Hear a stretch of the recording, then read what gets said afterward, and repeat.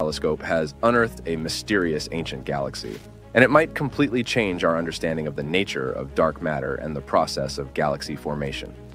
The telescope has managed to spot a stellar population bigger than our home Milky Way galaxy from 11 billion years ago, and it shouldn't actually exist. This galaxy is massive and is home to extremely old stars. They formed in the early universe. The problem is that this new observation upends our current cosmological models, since, by the time of the galaxy's birth, not enough dark matter had built up to seed such a formation. Researchers have been chasing this particular galaxy for 7 years. They spent endless hours observing it with the help of the 2 largest telescopes on our planet to figure out how old it was. Unfortunately, it was too faint and too red, so no one could measure it. Only after scientists moved their observations to space and started using the James Webb Telescope did they manage to confirm the nature of the galaxy. The thing is, unlike the Hubble Space Telescope, which orbits around Earth, James Webb moves around the Sun 1 million miles away from Earth. That's why it made it possible to see the galaxy clearer. Previously, astronomers were sure that in early cosmic times, there were very few huge galaxies. But recent findings challenge these theoretical models. Extremely massive dormant galaxies have been discovered as early as 1 to 2 billion years after the Big Bang and the beginning of the universe. The scientist who led the spectral analysis of the James Webb Telescope data said that they were doing everything possible to confirm the oldest galaxies that existed deep in the universe. When they did, it pushed the boundaries of the current understanding of how galaxies form and evolve. And now, the main question is, how they managed to form so fast in the early universe, and what enigmatic mechanisms made them stop forming stars all of a sudden while the rest of the universe was still doing so.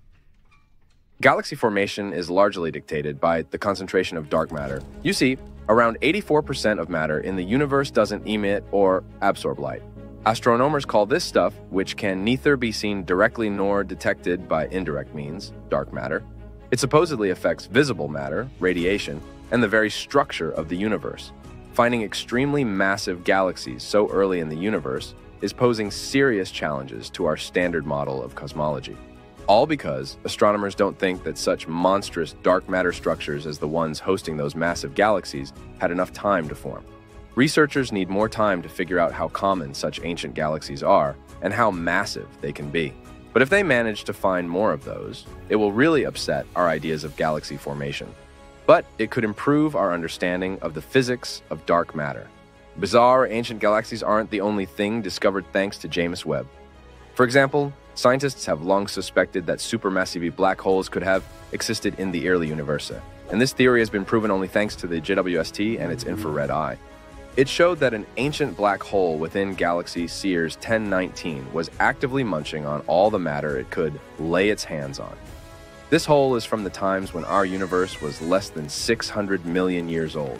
And that's another mystery we're yet to crack. It's supposed to take way longer than 600 million years for a supermassive black hole to grow to its full potential. Astronomers were watching the galaxy hosting the unusually old black hole as part of the Cosmic Evolution Early Release Science Survey. They saw the galaxy as it was when our 13.8 billion-year-old universe was just 570 million years old. Besides the ancient black hole, scientists spotted 2 other ones. Those probably appeared 1 and 1.1 billion years after the Big Bang. They also discovered 11 ancient galaxies that existed between 470 and 675 million years after the beginning of cosmic history.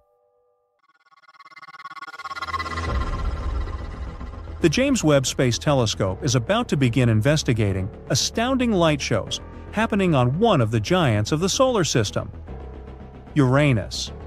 These mysterious lights have been puzzling scientists for a long time, and for a good reason.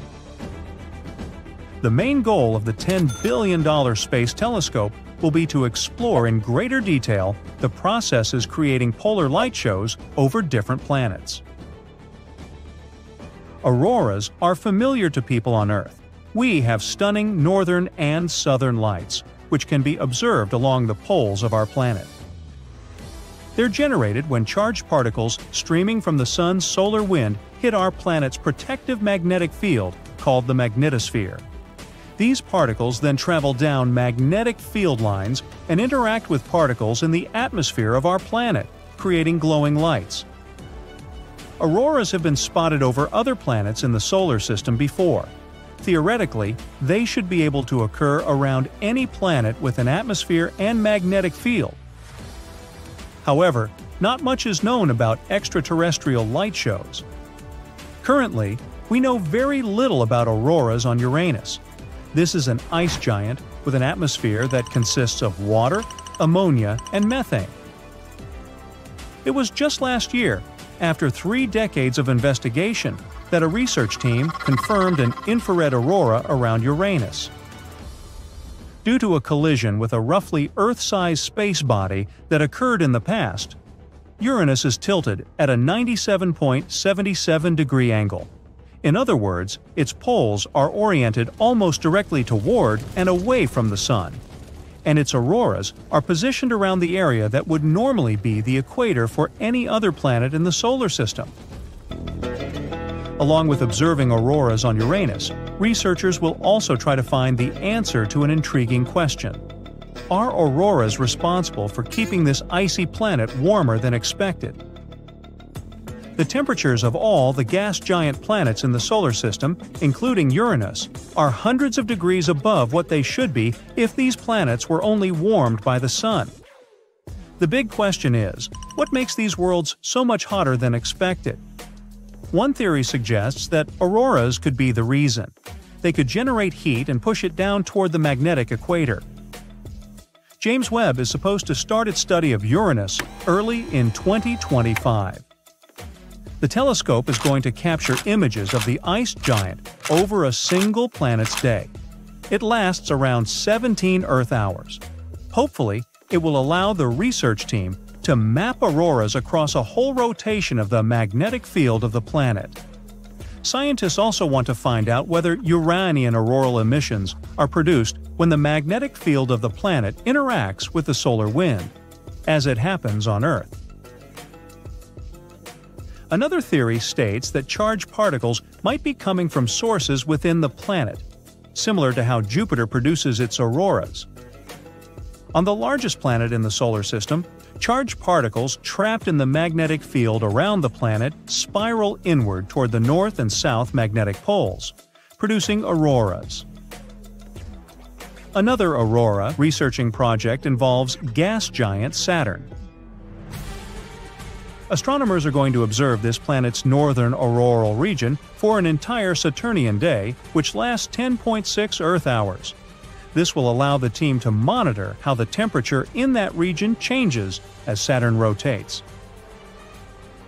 By examining Saturn's atmospheric auroral energies for the first time, experts hope to find out more about the sources of charged particles driving the planet's auroras. Some of Saturn's auroras might be caused by swirling winds within the planet's atmosphere. This previously unknown mechanism of triggering atmospheric light shows hasn't been seen on any other planet before. Saturn is actually one of the windiest planets in the solar system, with wind speeds reaching almost 1,120 miles per hour near the equator.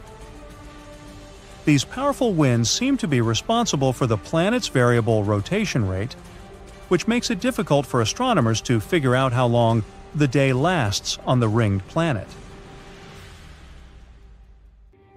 Perhaps one of the most perplexing aspects of our solar system is the fact that not every planet is a lovely solid sphere like our Earth. Some are almost entirely made of gas. If you visited Jupiter, you wouldn't be able to stand on its surface. You'd likely fall through its gaseous layers, all the way down to the planet's core. You'd have to survive an incredible amount of pressure before hitting its potentially rocky core. Whatever the case, mysterious gas orbs have always intrigued scientists. Luckily, now they have the James Webb Space Telescope to satisfy their curiosity. The incredibly powerful infrared eyes of this instrument see much more than what the telescopes of the past could spot. And recently, a team of researchers announced they may have noticed something interesting about the dynamics of gas giant formation. All thanks to James Webb. Soon, we might be able to answer how long gas giants have to form around their parent stars before all the gas around those stars fades away. At the moment, it seems like this period of time isn't too long, but there are some nuances. The team used the Webb telescope to probe the disk wind. This name doesn't really refer to any kind of wind. Instead, it refers to the process of gas leaving a disk around a star. The so-called disk, also known as a protoplanetary disk, is filled with various stuff and has the potential to give birth to planets. Astronomers knew such disks existed and could play an important role in disk evolution, but they couldn't figure out the underlying physics or estimate how much mass was lost in the process. Now, they might be able to do so. The wind disk studied by the team seems to move at a rate of 6 to 9 miles per second, which is quite slow for something moving in the vastness of space. Fast-moving gas patterns, known as jets, can boast speeds of more than 62 miles per second. The researchers haven't come to any specific conclusion about how long gas planets have to form before depleting protoplanetary disk gas completely, but based on their preliminary calculations, it might take about 1,100 years. Even though it sounds like a really long time for us Earthlings, in astronomical terms, it's an incredibly short timescale. For comparison, a protoplanetary disk can live for 5 to 10 million years. One of the main difficulties in examining disk-wind movements is finding a protoplanetary disk. But our solar system doesn't have any. All our planets are formed and complete, including gassy ones. That's why the team found another target, a disk around a young, low-mass star called T-Chi. This star, lying 350 light-years away from Earth, is quite interesting in its own right. It has a large dust gap in its disk.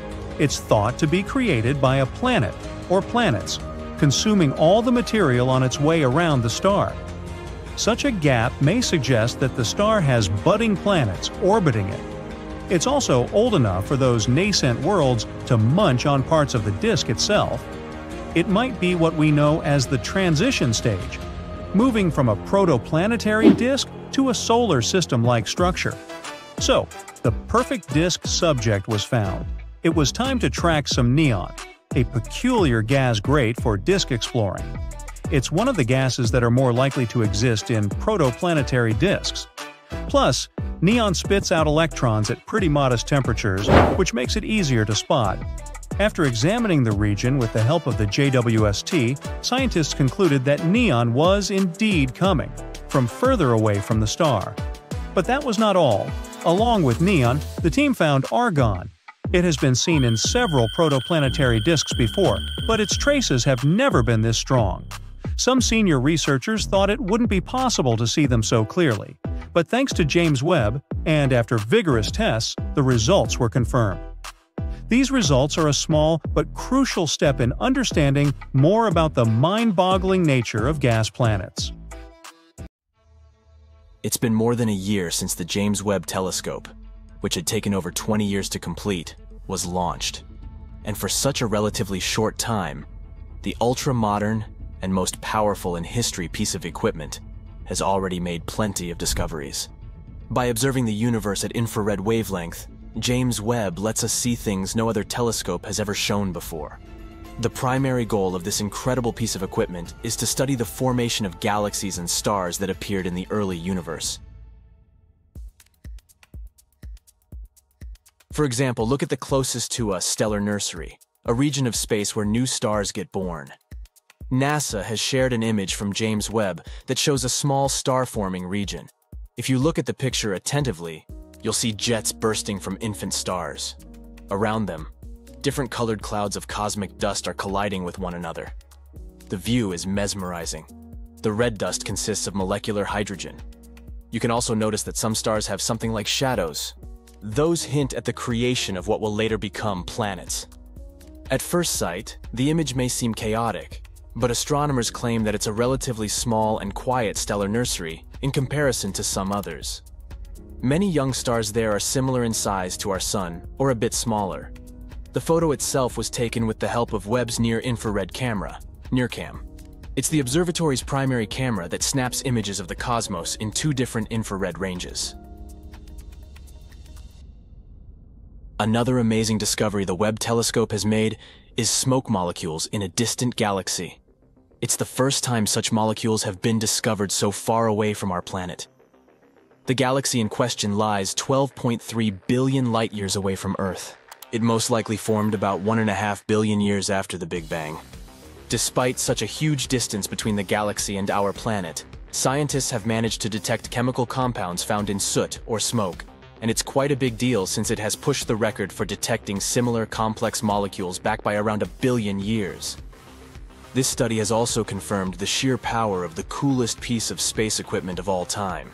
It managed to make this discovery despite the fact that the spectrometer needed for the measurements didn't perform to the fullest after having experienced a sudden and surprising degradation.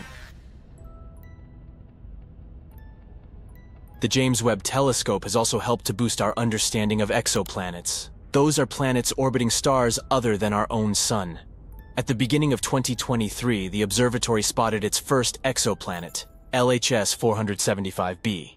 It's located 41 light-years away from Earth and is approximately the same size as our planet. According to NASA, nowadays, James Webb is the only operating telescope capable of categorizing the atmosphere of Earth-sized exoplanets.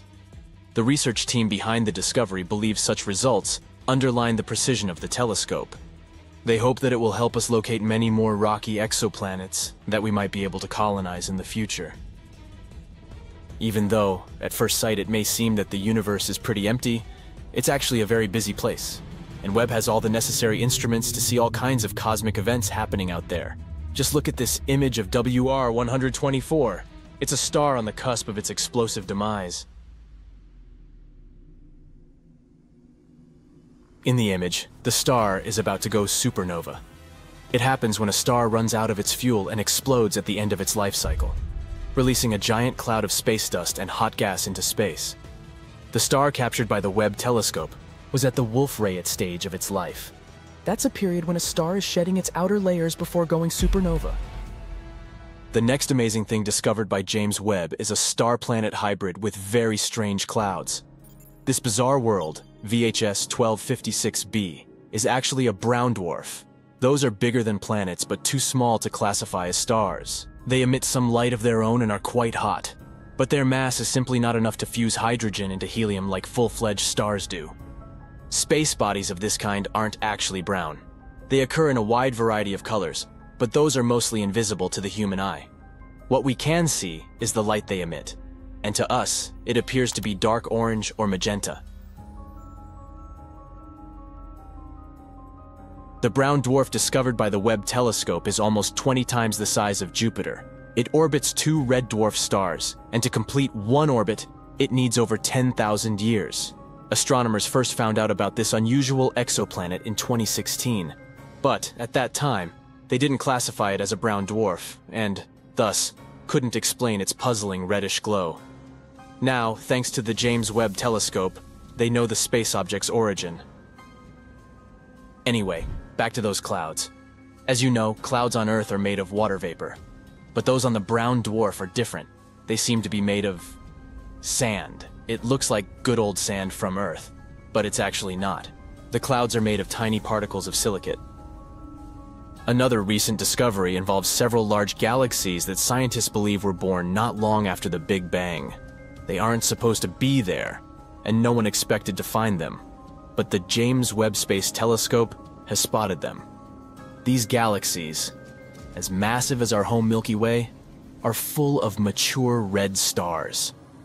Astronomers have analyzed the light coming from them and estimated their age 500 to 700 million years after the Big Bang. It means that they came into being when our universe was very young, almost a baby. But the most bizarre thing about these galaxies is their tremendous size and the age of the stars dwelling there. The data received by the telescope don't coincide with the existing ideas about what the universe looked like and how it evolved in its early years. It also doesn't match the earlier observations made by Hubble. And here, James Webb has captured a distant region of space in unprecedented detail. This section of space is known as Pandora's cluster. In the image, you can see three massive clusters of galaxies coming together and forming a megacluster. The combined mass of these clusters acts as a powerful gravitational lens. And thanks to this natural magnification effect, scientists can see other galaxies in the region. Astronomers claim that the most recent image of Pandora's cluster is stronger and deeper than they have ever seen. James Webb has also managed to spot thousands of young stars never seen before in the Tarantula Nebula. This space formation got its nickname because of the appearance of dusty filaments spotted in previous images. It's the biggest star-forming region in the local group, which includes the galaxies nearest to the Milky Way. The Webb telescope's images have helped to shed light on the composition of the Tarantula Nebula. The telescope has also detected protostars, infant stars in the process of gaining mass. Astronomers expect that these protostars will eventually form and shape the nebula further. Among other discoveries made by the James Webb Telescope, you can see the birth of 50 distant stars. Some of them power protoplanetary disks, which might later form solar systems light years away from our own. Here's one more image from James Webb. You can see a supermassive black hole that has a mass of 9 billion suns. It's so ginormous and ancient that scientists are struggling to explain its existence. Astronomers have also discovered a distant ring of dust, rock, and gas that contains a chemical called methylcation. It's known as a molecular building block of life, and it makes most of the organic material on our planet. James Webb helped researchers see powerful sandstorms on a planet 235 trillion miles away. Astronomers were happy to discover this treasure chest of countless tiny sand particles. Now look at this. Do you recognize this image? Those are the so-called pillars of creation. But this new view shows us just how star-speckled that dusty region actually is. You can compare the new photo with the one taken by Hubble in 2014. This is astonishing proof of scientific progress.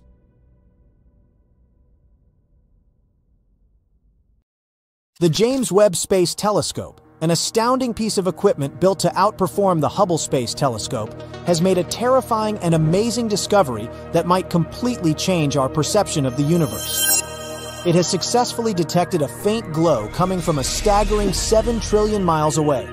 Can this glow be shining city lights coming from some mysterious extraterrestrial world galaxies away from us? Well, let's start from the beginning.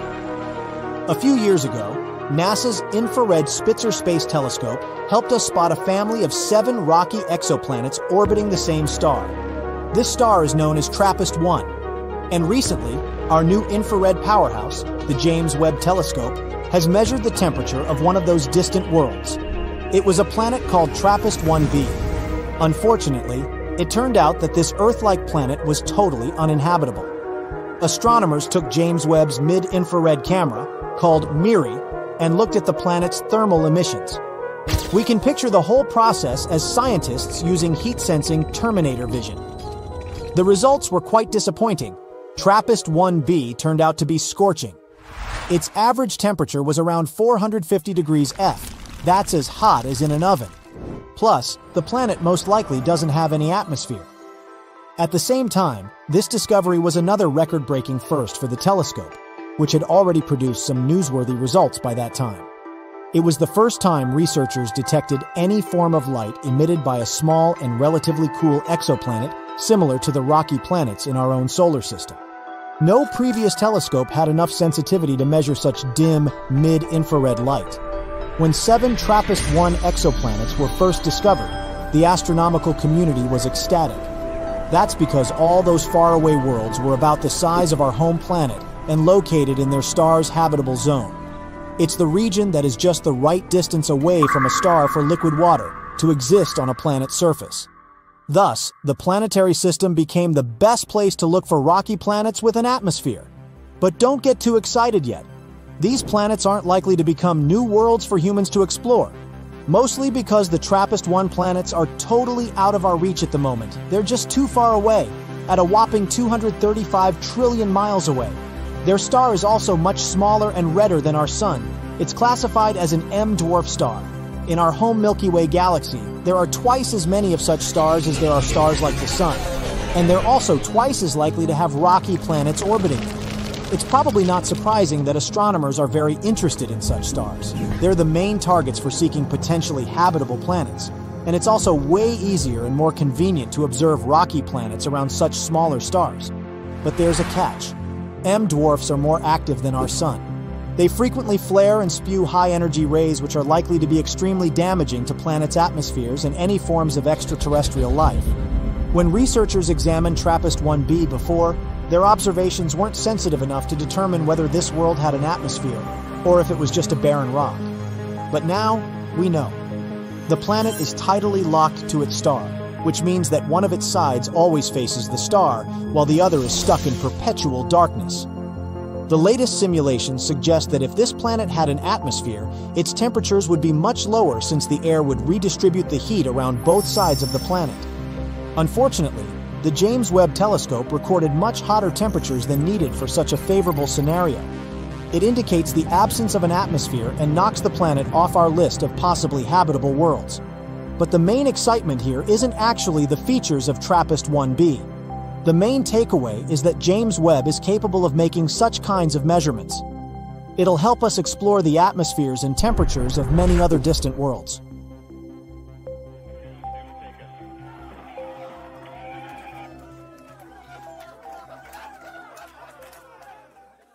The James Webb Space Telescope has recently discovered the oldest black hole ever found. It's an ancient monster as massive as 1.6 million suns, and it's lurking 13 billion years in the past at the center of an infant galaxy. This supermassive black hole appeared a mere 440 million years after the beginning of the universe. But it's just one of the countless black holes that inflated to terrifying scales during the dawn of the cosmos. It's the period about 100 million years after the Big Bang. That's when the young universe started to glow for a billion years. This discovery of the universe's oldest black hole can provide astronomers with the answers to some vital questions. For example, how could these space whirlpools balloon in scale so fast after the universe began? Or how did they appear in the first place? You see, black holes in the early universe couldn't grow as quietly and steadily as many modern black holes do. They were bound to experience some peculiar formation and growth. At the same time, closer to the present day, black holes are believed to be born from the collapse of ginormous stars. They grow by munching on gas, dust, stars, and other black holes non-stop. The friction created in the process makes the material, spiraling into a black hole, heat up, and it emits light that can be detected by our telescopes. To spot the oldest black hole, scientists used two infrared cameras, the JWST's mid-infrared instrument and near-infrared camera. They used the camera's built-in spectrographs to break down the light it had been recording into its component frequencies. While examining the results, they discovered unusual spikes among certain frequencies. It could only mean that the hot material around a massive black hole was beaming out faint traces of light. One of the most popular explanations for how ancient black holes grew so rapidly is that they appeared after sudden collapses of colossal gas clouds. Or they could form as a result of merges between clumps of stars and black holes. There's also a possibility that some of the oldest black holes could have been seeded by hypothetical primordial black holes. Those are believed to have appeared moments after the universe began, but their existence hasn't been proven yet. In any case, this most recent finding of the ancient black hole is extremely important because the formation of galaxies and the appearance of black holes go hand in hand. Every normal-sized galaxy that we know of has a black hole at its center. But even though such black holes are massive and can weigh millions and billions of solar masses, they are still tiny in comparison with their home galaxies. A supermassive black hole usually reaches less than 1% of the mass of a regular-sized galaxy and has a volume that is billions of times smaller. And still, somehow, supermassive black holes can influence galaxies, controlling the formation of stars for billions of years. The thing is, black holes exert an enormous gravitational pull on their surroundings. Any gas, dust, and stars that come too close to a black hole find themselves trapped. A lot of material crams into the space around the black hole and heats up, because that's what materials do when compressed. Soon, everything around the black hole flattens into a thin disk, which is called the accretion disk, and starts swirling around the black hole. Astronomers believe that this process is behind the mysterious relationship between black holes and their host galaxies. It's a connection between the mass of the supermassive black hole and the velocity dispersion of the gas in the galactic core. This cycle also controls the rate of star formation, which is a crucial element of the evolution of galaxies. If this delicately balanced process goes off kilter, the outflows from black holes can get too strong, not only heating the gas in a galaxy, but also removing it altogether. And then, the formation of stars doesn't simply slow down, it stops completely. Major galactic merger events can lead to such dramatic consequences because too much material falls into the central black hole too fast. The Hubble and James Webb Space Telescopes cooperate to explore space. Their observations complement each other and provide us with a broader view of the universe. But there are some significant differences between these two space explorers. Let's compare them. Currently, James Webb is the largest and most technically advanced telescope we've ever built. It can peer back over 13.5 billion years, observing the first stars and galaxies forming in the darkness of the early universe. The telescope's infrared vision cuts through massive clouds of gas and dust where planetary systems and stars form. This ability goes way beyond Hubble's infrared view, used for studying distant exoplanets. Hubble can actually observe space in near-infrared light, but it was optimized for shorter ultraviolet and visible wavelengths of light. This difference is what makes Webb and Hubble an awesome pair of observatories covering a broad wavelength range. Both Hubble and Webb are reflecting telescopes, which means that they use curved mirrors instead of lenses to gather and bend light to their numerous instruments. And still, these two have some obvious differences. Hubble observes the universe from an orbit just above Earth's atmosphere. That's why it needs to block stray light coming from the sun, as well as sunlight reflected by Earth and the Moon, from entering the telescope. To accomplish it, the forward assembly of the observatory is wrapped in an insulated, aluminized Teflon light shield. This gives the telescope its tube shape. As for James Webb, it has a large, multi-layered sun shield that looks nothing like Hubble's light shield. And still, it serves the same purpose. Webb's primary mirror, which is more than 21 feet across, is way larger than Hubble's 7.9-foot one. No wonder Webb has more than 6 times the light collecting area that Hubble has. It's very important at the longer and dimmer wavelengths of light James Webb sees. You see, the universe is constantly expanding, and light from distant objects gets stretched when it travels to Earth. Shorter, bluer wavelengths of light stretch toward longer, redder wavelengths. That's why distant objects that look bright in blue or ultraviolet light turn red or redshifted once their light reaches Earth. They also get way dimmer. Webb's primary mirror gathers more of this dim, redshifted light, giving us clear views of objects 100 times fainter than what Hubble can see. Hubble is optimized to see ultraviolet and visible light. That's why its primary mirror doesn't need to be as cold as Webb's. More than 200 thermal sensors keep Hubble's instruments at optimal temperatures. An array of heaters warms the back of Hubble's primary mirror. That's where the observatory's science equipment is located. This part needs to be stiff and thermally stable. So Hubble's heaters maintain a temperature of 70 degrees F. As for Webb, it needs to be much colder than Hubble to capture those faint infrared wavelengths of light. The problem is, unlike visible light, we can't see infrared light with our eyes. But we can feel it because it's heat, or thermal radiation. When you turn your face toward the sun, you feel warmth. That's what thermal radiation is. To be able to capture the remains of the heat from objects so insanely far away, Webb needs to be extremely cold, minus 364 degrees F. To maintain this temperature, the telescope needs to shield itself from the infrared radiation coming from the sun, Earth, and the Moon. That's why it has to be way farther from our planet than Hubble. Hubble orbits Earth 326 miles above the surface of the planet, but Webb orbits the Sun with Earth around 1 million miles away from home. From its perspective, the Sun, Earth, and the Moon are always in the same part of the sky. It allows the observatory's enormous sun shield to block the light coming from these space objects and keep the telescope cool. The gravitational forces of Earth and the Sun also make it convenient and easy for the telescope to hold its orbit. Webb only needs an occasional modest rocket thrust to keep its steady orbit. As for Hubble, due to its close proximity to Earth, it needs to deal with a dent in our planet's magnetic field. This dent is called the South Atlantic Anomaly, and it collects charged particles from the Sun. It tends to cause communication disruptions and problems with electrical systems. Hubble has to pass through this region 10 times every day, staying there for nearly 15% of its time. It took a lot of time for the light emitted by several incredibly old galaxies to reach the James Webb Space Telescope.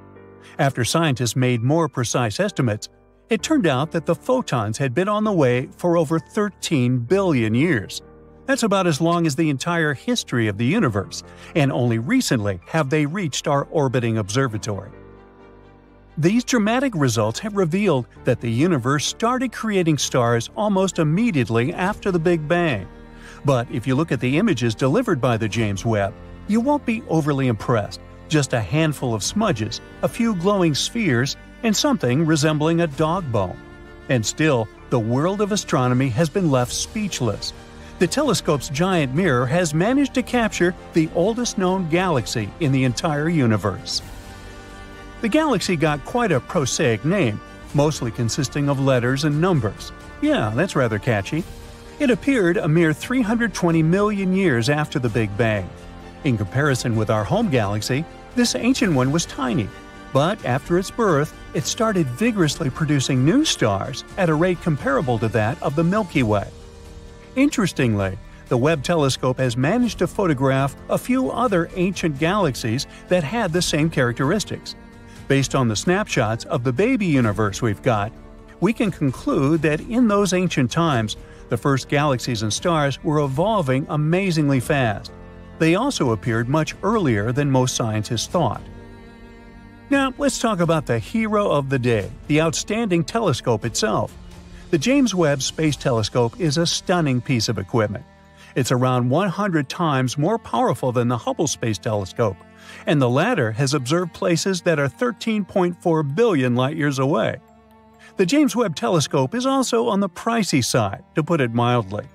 Even though originally the cost of the telescope was estimated to be just $1 to $3.5 billion, the entire process of its construction cost around $10 billion. For comparison, NASA spent $4.7 billion to build and launch the Hubble telescope, and it was another $1.3 billion to fix it in orbit. Even though the James Webb Space Telescope itself is 3 stories high and the size of a tennis court, its mirrors are the lightest large telescope mirrors of all time. No wonder, during the manufacturing process, they underwent a 92% reduction in weight. The lighter, the cheaper it is to send stuff to space. If you had a chance to look at these mirrors, they would seem to be gold, but they're made of beryllium. This is a steel gray, lightweight, and brittle metal. A gold coating is still applied to each mirror, but they can't be produced entirely out of gold since this material needs to expand and contract even with small temperature changes.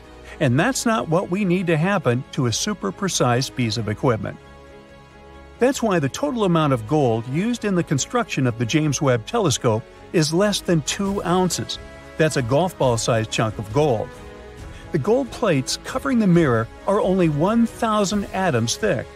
If we speak about all those incredible feats the telescope is capable of, it can clearly see a U.S. penny from 24 miles away and a football from 340 miles away.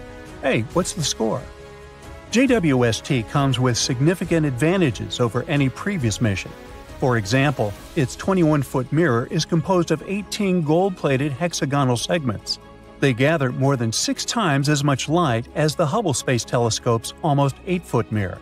It means that James Webb can record light from all kinds of space objects 6 times faster than its predecessor. The telescope's sensitivity to infrared light is also astonishing, which is remarkable since it can see different things than optical telescopes. You can say it's a real game changer. The James Webb can observe wavelengths from 0.6 to 28.5 micrometers, from the red end of the visible spectrum to the mid-infrared. As for Hubble's optics, most of the telescope's sensitivity is centered on visible light. It might sound surprising, but in its intended infrared domain, the Webb telescope isn't likely to resolve finer details than Hubble can detect in optical light.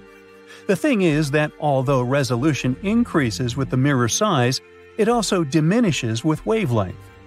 James Webb's telescope side cools itself down because otherwise it might get damaged or even burned. Normally, its temperature doesn't rise higher than minus 370 degrees Fahrenheit. That's cold enough to make hydrogen liquid. An enormous 5-layer sunshield surrounds the telescope and reflects as much sunlight as possible, letting the telescope stay cool. The telescope was launched near the equator because Earth spins a bit faster there, and this gave the rocket some extra push. When the James Webb Space Telescope runs out of fuel, it'll just keep orbiting the Sun. On the other hand, even though the telescope wasn't designed to be serviced or upgraded, it might potentially be refueled with the help of robots in the future. This might extend its lifespan. Anyway, here are the reasons why we can say this telescope has changed astronomy. For one thing, we might finally see dark matter. Around 84% of matter in the universe doesn't emit or absorb light. Astronomers call this stuff, which can neither be seen directly nor detected by indirect means, dark matter. It affects visible matter, radiation, and the very structure of the universe. Dark matter is like some binding agent of our universe, and we're still not sure whether it exists. And now, thanks to the James Webb Telescope, scientists might finally have a way to seek dark matter. It's a huge development that is likely to change the way we observe the known as well as unknown universe. Even though astronomers haven't seen dark matter directly yet, they have been able to trace the distribution of this mysterious universal compound, all thanks to James Webb's powerful instruments. Another reason the new space telescope is so cool is that it helps us learn more about star formation. This process has always been a foundational part of astronomical studies. But even though Hubble has provided us with some iconic images and observations, there are still many unanswered questions about how stars form and go out. But astronomers are sure that James Webb will fill in the blanks. All because this telescope can peer further and deeper into the universe than any other telescope that has ever existed. Its location and cutting-edge equipment allow it to gaze through gases and dust surrounding early galaxies and stars. It will let us get a better look at star formation. It's also obvious that Webb's discoveries are bound to change the way we think of the early universe. For example, recently, the telescope has revealed several large galaxies that scientists believe existed not long after the Big Bang. They aren't supposed to be there, and no one expected to find them. And still, the James Webb Space Telescope has spotted them. These 6 galaxies, as massive as our home Milky Way, are full of mature red stars. Astronomers have analyzed the light coming from them and estimated their age 5 to 700 million years after the Big Bang. The most bizarre thing about these galaxies is their tremendous size and the age of the stars inhabiting them. This information doesn't coincide with the existing ideas about what the universe looked like and how it evolved in its early years. Plus, it doesn't match the earlier observations made by Hubble. Astronomers hope that one day, James Webb will help us find new exoplanets and even detect water there. For a long time, astronomers have been discovering planets orbiting stars outside the solar system by monitoring slight dips in stars' light. Such dips happen when planets pass in front of them, and reading unique signatures in the light can tell us about planets' chemical composition. The strongest and most readable signatures happen within the infrared spectrum. Have you just thought of James Webb's state-of-the-art infrared instruments too? They can help scientists spot new planets and even identify the presence of water there. The James Webb Telescope, or JWST, is like the ultimate intergalactic paparazzi. It takes pictures of some of the most famous celebrities in the universe. Stars, galaxies, exoplanets, you name it. The James Webb Space Telescope will snap a photo. So if you're a fan of cosmic celebrities, let's take a look at some of these best star-studded photos. The Carina Nebula. The image of the nebula with the beautiful name Carina was published on July 12th. JWST captured a beautiful view of the nebula, located about 7,500 light-years from Earth. Nicknamed the Cosmic Cliffs, it is, in fact, a hotbed of young stars, some of which are several times larger than our Sun. The Carina Nebula is a celestial spectacle located in the southern constellation Carina. It's really huge, approximately 260 light-years across. Massive stars within this nebula are so bright and hot that they create a glowing cloud of gas and dust around them. The Carina Nebula also contains swirling clouds of gas and dust where new stars are being born. The gas collapses under its own weight, becomes hotter and denser, and all this eventually leads to the creation of new stars. However, the Carina Nebula isn't just some peaceful place of star formation. It's the site of some of the most destructive events in the universe, which create massive shockwaves that obliterate everything in their path. Very chaotic and cool. The Stephan's Quintet. This photo was also posted on July 12th. Stephan's Quintet is a visual group of 5 galaxies located at a huge distance from us. About 290 million light-years in the constellation of Pegasus. It's like a cosmic family reunion. All these galaxies are related to each other and interact with each other in some interesting ways. They're pulling and tugging on each other with their gravity, constantly exchanging gas and dust. This interaction is causing some of the galaxies to collide and merge, which can create all sorts of cool effects, like bursts of star formation and supernovae. Thanks to JWST, we were able to see shockwaves, tidal tails, and other amazing details about these galaxies. Their interactions create a stunning sight that we can see in this photo. Jupiter. And here's our old giant friend. This image was published by NASA on August 22nd. Jupiter is the largest planet in our solar system, and it's known for its many moons and its beautiful swirling clouds. But it also has a system of rings, just like Saturn, which are made up of tiny particles of dust that orbit the planet. These rings are much smaller and less visible than Saturn's, but they're still pretty neat. Jupiter also has auroras, which are colorful light displays that occur in the planet's atmosphere. They're caused by charged particles from the solar wind interacting with Jupiter's magnetic field. Just like on Earth, they can be seen near the poles of the planet. But these auroras are much brighter and more intense than ours. We can even see this crazy light show from space. And now, we were finally able to capture this dazzling sight. JWST's photo shows the auroras of Jupiter, its rings, and even 2 moons, Amalthea and Adrastea. It's amazing how bright and clear they are on this photo. The Cartwheel Galaxy. NASA released this image on August 2nd. This photo shows us the Cartwheel Galaxy and its companions. The Cartwheel Galaxy gets its name from its shape. It kind of looks like a cartwheel, doesn't it? This is a giant swirling mass of stars, gas, and dust, which is located in the depths of space. It's shaped like a pinwheel with long spiral arms. These arms are held together by the gravity of the central region, which is home to a supermassive black hole. But the Cartwheel Galaxy is a bit different from its spiral relatives. It has formed when a smaller galaxy collided with a larger one, creating a shockwave that rippled through the gas and dust. We'll definitely have to visit this galaxy someday.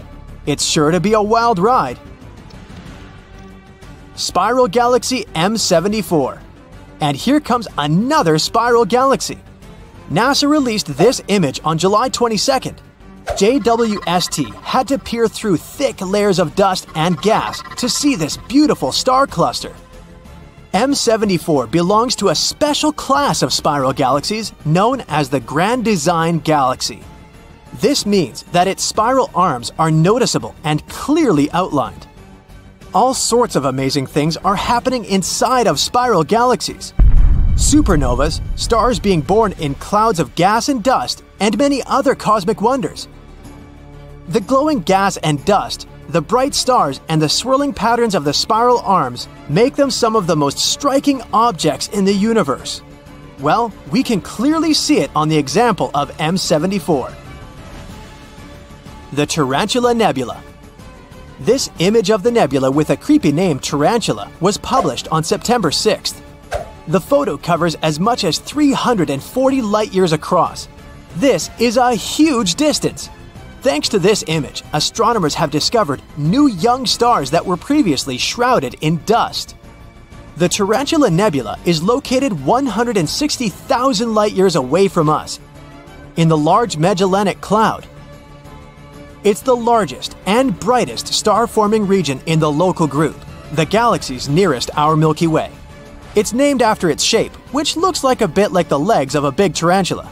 It's a vast region of space, about 1,000 light-years across, and it's home to some of the most massive and luminous stars in the universe. One of the reasons why the Tarantula Nebula is interesting to scientists is its composition. Its composition is close to the region of stars of the cosmic noon, the so-called state of our universe when it was only a few billion years old. At that time, star formation was at its peak. Thanks to the Webb telescope, we can study this galaxy better and find out what our universe was like at its peak. Neptune's rings. This photo was published on September 21st, 2022. In this photo, we can even see 6 small moons next to the planet, with Triton shining brightly in the upper left corner. You didn't think it was the sun, did you? And yep, Neptune has rings too. They're like the ultimate cosmic accessory. They add a touch of glamour and style to the planet. But unlike some earthly bling, these rings are made of small particles of dust, rather than diamonds and gold.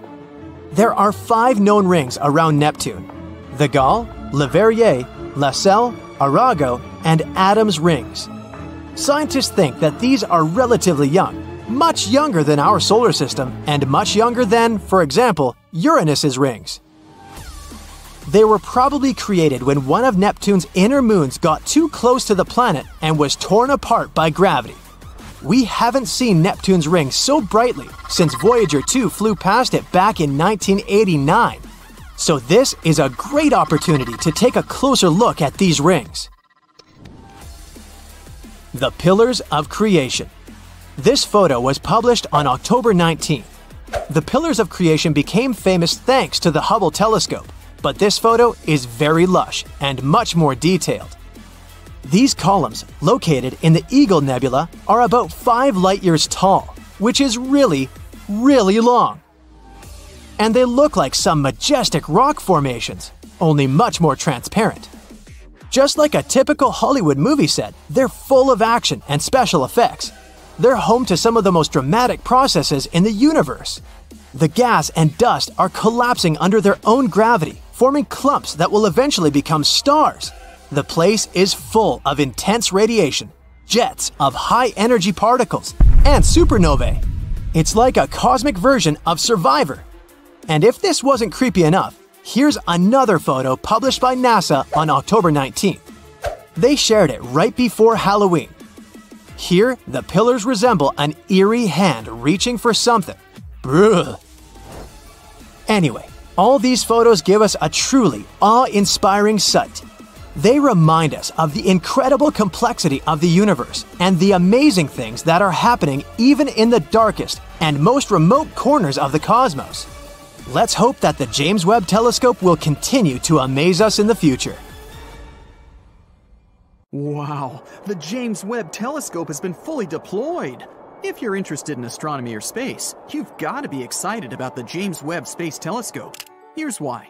For starters, it's huge. How huge? The primary mirror of the JWST is over 21 feet wide. The Hubble Space Telescope, the previous largest eye in space, has a mirror of about 7 feet 10.5 inches.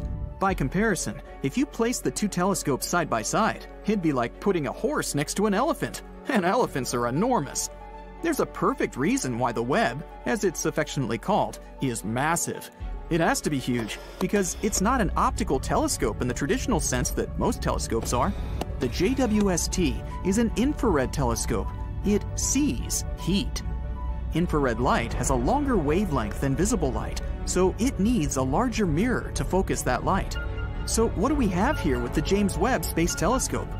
We have two never-before things going on. We have incredible technology and incredible science missions. Both the missions and the technology are out of this world cutting edge.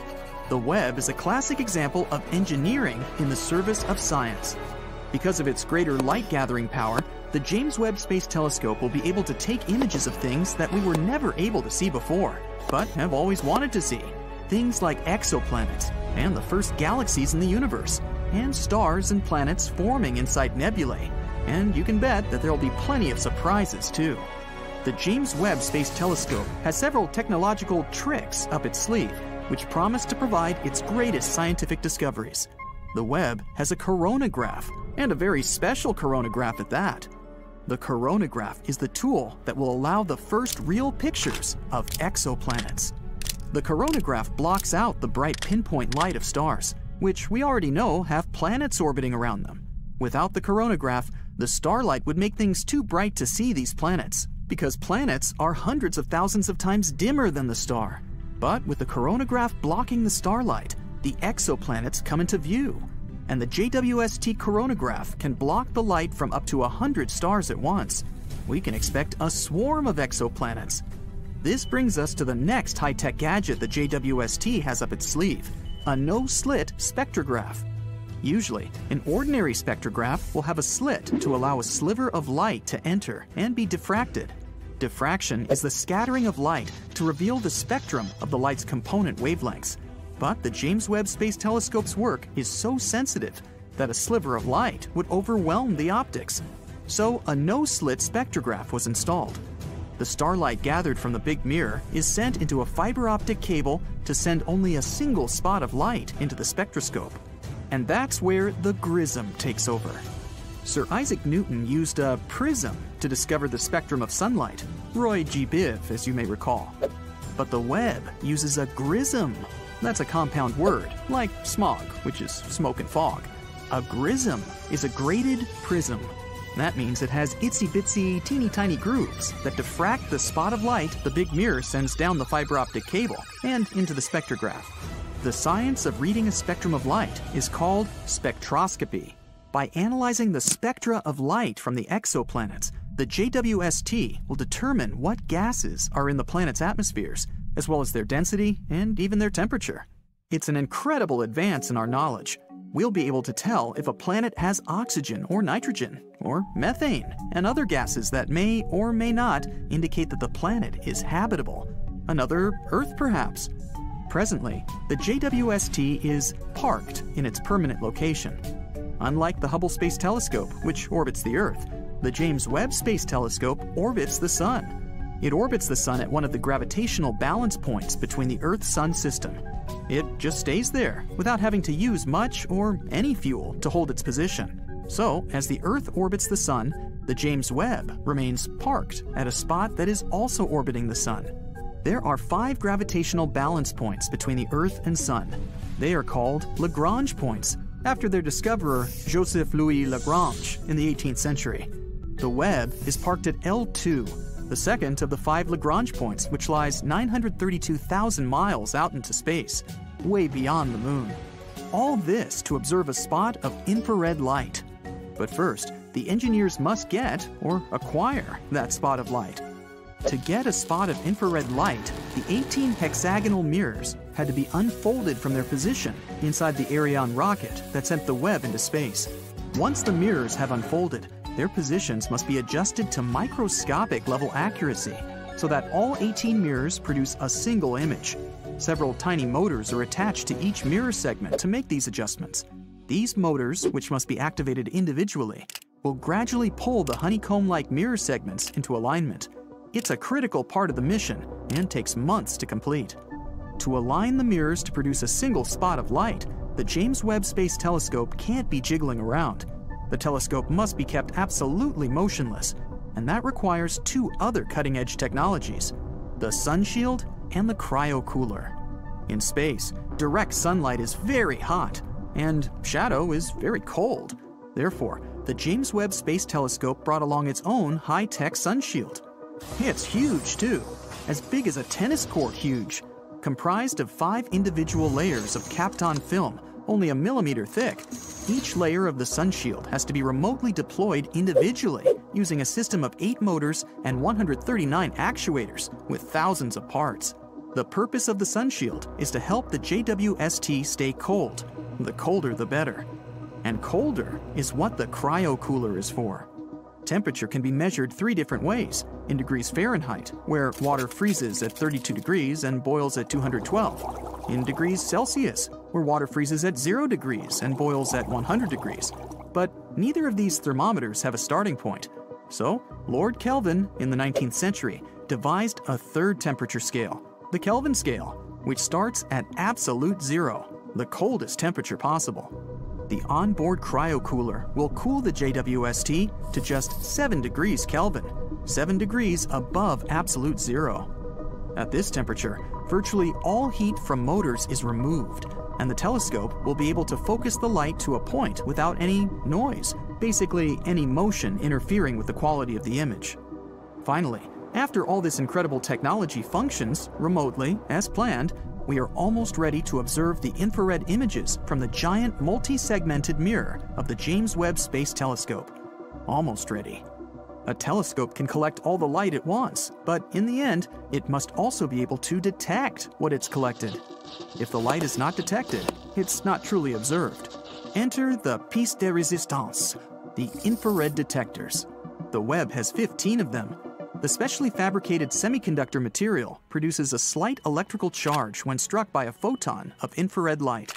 The Webb's infrared detectors can produce a 1,000,000-pixel high-def image. A few of the detectors can produce a 4,000,000-pixel image. They must be durable enough to last 10 to 20 years without warping or corrupting, all while working at 7 degrees above absolute 0. In themselves, the infrared detectors on the JWST are an engineering marvel. But what are they going to take pictures of? The missions of the JWST. Well, they're cutting edge too. 70 of the first 280 target observations are exoplanets. Is there another Earth? Which exoplanets seem habitable? The Webb telescope will provide detailed spectroscopic analysis of the atmospheres of thousands of known exoplanets. For the first time, we will see images of exoplanets as they appear in infrared light. Cosmology, the study of the universe, is perhaps the primary mission for the Webb. Galaxies receding away so fast that their light is stretched into the infrared will be a prime target for observation. Hundreds of hours of observations are necessary to collect the faint infrared light from these first galaxies formed after the Big Bang. The JWST will give us a picture of what the infant universe looked like. Astronomers will learn new information about the dark energy that is driving the expansion of the universe and what role, if any, black holes play in the formation of galaxies. Star formation in the Milky Way and nearby galaxies is also part of the mission of the James Webb.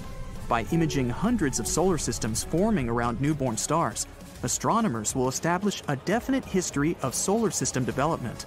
Now fact will replace theory, and a big step forward will be taken in our understanding of space. The James Webb Space Telescope is a bold endeavor that will mark an epoch time in scientific history. During the recent years, scientists made 2 breakthrough discoveries about our universe. Thanks to new technologies, we've looked into the distant past, and we've learned something that can change our understanding of the universe forever. What are these discoveries and what do they mean to us? Let's find out. Recently, we unveiled the first color image from the James Webb Space Telescope. It's a mind-bending photo capturing thousands of ancient galaxies. This oldest documented light in the history of the universe dates back over 13 billion years. That's just 600 million years after the Big Bang. It's like getting a sneak peek into the universe's baby album. But that was just the beginning. Astronomers were expecting to see some tiny young galaxies. But what they found was a real surprise. Impossibly early, impossibly massive, and all that from just a tiny red dot. The lead author of the study, Ivo Laba, was working at the computer as usual, and suddenly he got two numbers. Age, 13 billion years. Weight, 100 billion stars. When he realized what that meant, he nearly spit out his coffee. But that red dot was just the beginning. The next day they found 5 more galaxies just like this. Turns out, these 6 massive galaxies are as old as the Milky Way itself. The entire research team was in disbelief. They were like, wait, what? These guys couldn't be that mature so early in time. Did we make a mistake? But nope. The James Webb Space Telescope, the new cool guy on the space block, just has some serious skills. It can see through dust clouds with its infrared vision and spot galaxies that were previously invisible. Move over Hubble.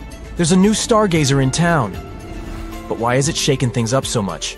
Because this discovery affects our understanding of how galaxies formed. Let's try to explain. A long time ago, 13.8 billion years ago to be precise, our universe was born. It was chilling out for a while, and then it started to form the first galaxies. And these galaxies were full of gas and dust. Eventually, this gas started turning into stars. Some galaxies were more massive and had more stars, and some were lighter and had almost no stars at all. In any case, they all grew gradually. The stars in them were born slowly and smoothly. That's how our current models explain this. But these new observations from the James Webb Space Telescope show an unexpected surprise. Looks like, even in the early universe, our ancient friends had lots of stars. More than what we would ever expect.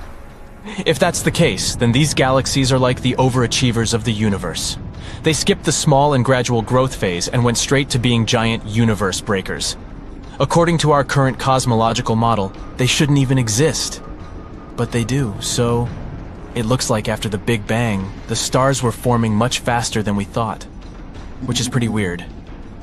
This could mean that there's something missing in our understanding of the galaxy formation. As you can see, these universe breakers are really living up to their name, causing a potential total consensus among scientists.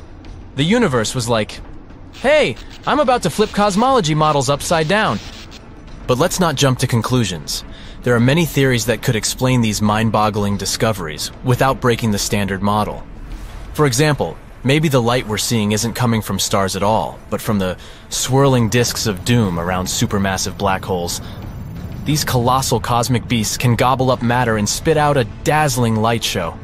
And James Webb Telescope's keen eye is picking up on these enigmatic accretion disks like never before.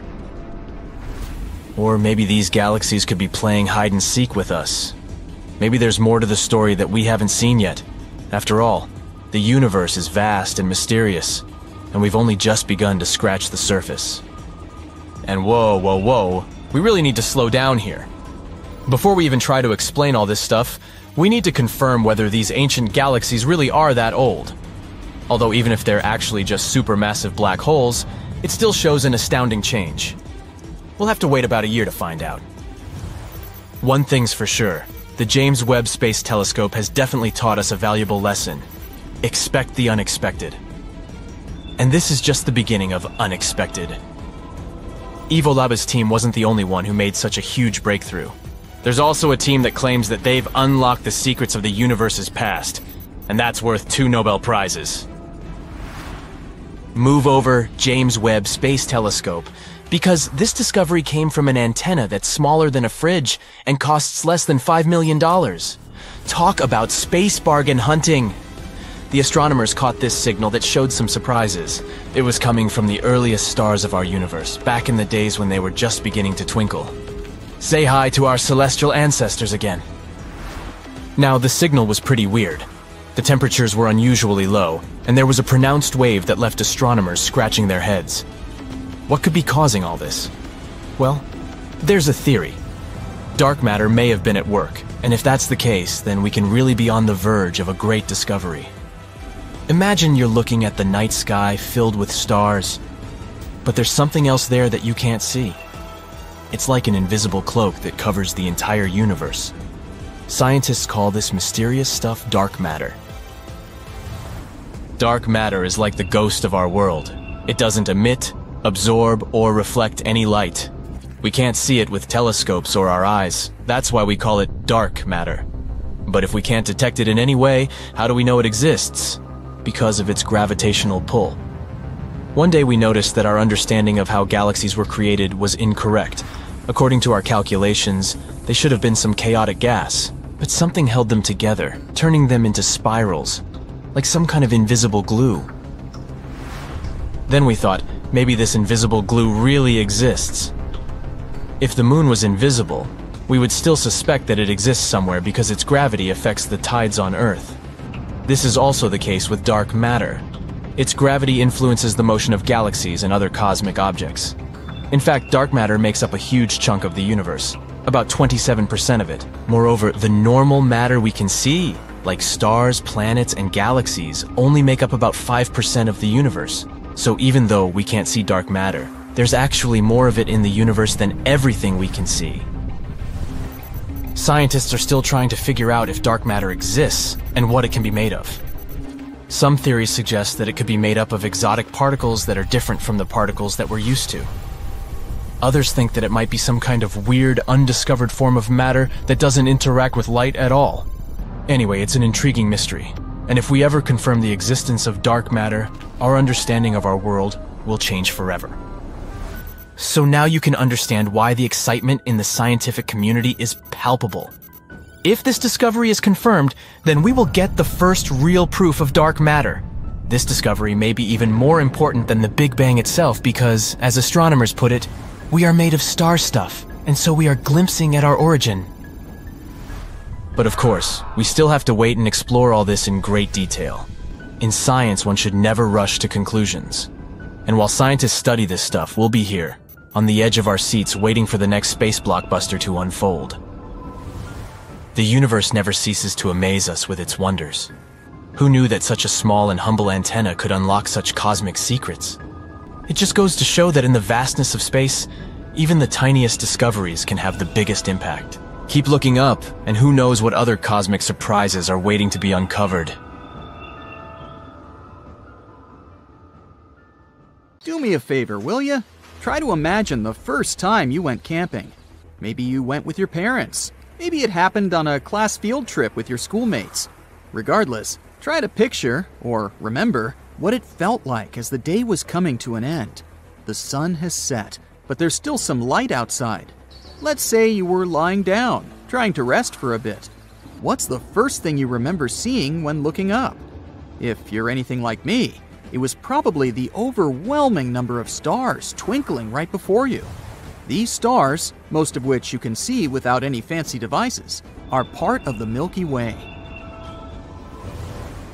Believe it or not, our amazing galaxy is almost as old as the universe itself. Age aside, it's also a pretty nice place to be. The Milky Way is like a cosmic nursery where new stars are born. And let me tell you, it's home to some of the most fascinating places, at least from what we can see in pictures. Take the Mystic Mountain, an area in the Carina Nebula. Here, things are always splashing and full of energy. That's because of gas columns collapsing and creating crazy opposing jets that are thrown around like acrobats in a circus. It's like a signature move for stars being born, you know? And if you take a look at this awesome picture, you'll see the elements putting on a colorful show. Blue represents oxygen, green is for hydrogen and nitrogen, and red is the sizzling sulfur. Ready for our next stop on our ride through the Milky Way? Check out these huge, twisted clouds of interstellar dust and gas hanging out in the center of M16, also known as the Eagle Nebula. We've got ourselves the super cool Pillars of Creation, which are like towering columns where brand new stars like to hide and chill. Now, I know this ain't the first time the Hubble telescopes captured this epic sight, but trust me, this is the most mind-blowingly detailed image yet. The pillars are getting showered with crazy hot ultraviolet light from a bunch of young stars hanging just outside the frame. These stellar superstars are actually causing the towers of dust and gas to gradually get worn away by their gusty winds. Brace yourself for the numbers, too. These pillars of creation stretch out for about 4 to 5 light years. Yeah, it sounds big, but in the grand scheme of things, they're kind of like the cute little siblings of the larger Eagle Nebula, which spans a whopping 70 by 55 light years. The nebula was first spotted back in 1745 by an awesome Swiss astronomer, and it's about 7,000 light years away from our humble abode, in the constellation Serpens. Here's the quirky part, though. As productive as it might sound, the Milky Way's star-forming activity is quite rare when compared to other galaxies. Astronomers have noticed that the pace at which stars are being born is actually dropping, and they're itching to figure out why. But before we can dive into this weird phenomenon, let's look at how stars come into existence in the first place. It's hard for us to know for sure from down here. What we can gather about a star's life cycle comes from looking at those within our local Milky Way. Stars are formed in colder clouds of gas and dust called nebulae. These areas are pretty common throughout most galaxies. These nebulae have low temperatures that are crucial for hydrogen gas to stick together. As the clump gathers more gas, it causes movement, which itself creates energy. When more gas collides with the already formed clump, all that energy transforms into heat. This keeps going until the temperature grows considerably, sparking the birth of a star. The most secure time of a star's life is also known as its main sequence. I'll spare you the chemistry lesson, but during this time, the star produces both heat and radiation. It's because of the radiation that there's pressure around a star, and it's also the reason for most of the light found in a certain galaxy. Now let's talk star sizes. The bigger the star, the faster it consumes its fuel. These massive stars shine the brightest, emitting high-energy UV light. On the other hand, lower mass brighties live longer, despite not being as shiny as their larger siblings. There's a variety of star sizes in most galaxies we're able to see from down here. Some stars are 0.1% the size of the Sun, while others have 10 times its mass. Once a star finishes up its fuel, it welcomes its grand finale and transforms into a faded star. Stars about the same size as the Sun or smaller can no longer produce radiation at this stage. Gravity takes over, causing their matter to settle into a white dwarf. For bigger stars, the timeline changes a bit. They too collapse, but there's a lot more stuff burning, and it's also hotter in there. This collapse creates a stronger core. When all of the star's insides are done for, the outer layers collapse in a jiffy. It bounces off the core at nearly the speed of light. It's an impressive, explosive event called a supernova. The blown-out material becomes the basis for future stars. It also leaves behind a black hole. Now that we know a bit about a star's life, let's try to look at each generation, if you'd like. Stars don't just pop up constantly at the same rate.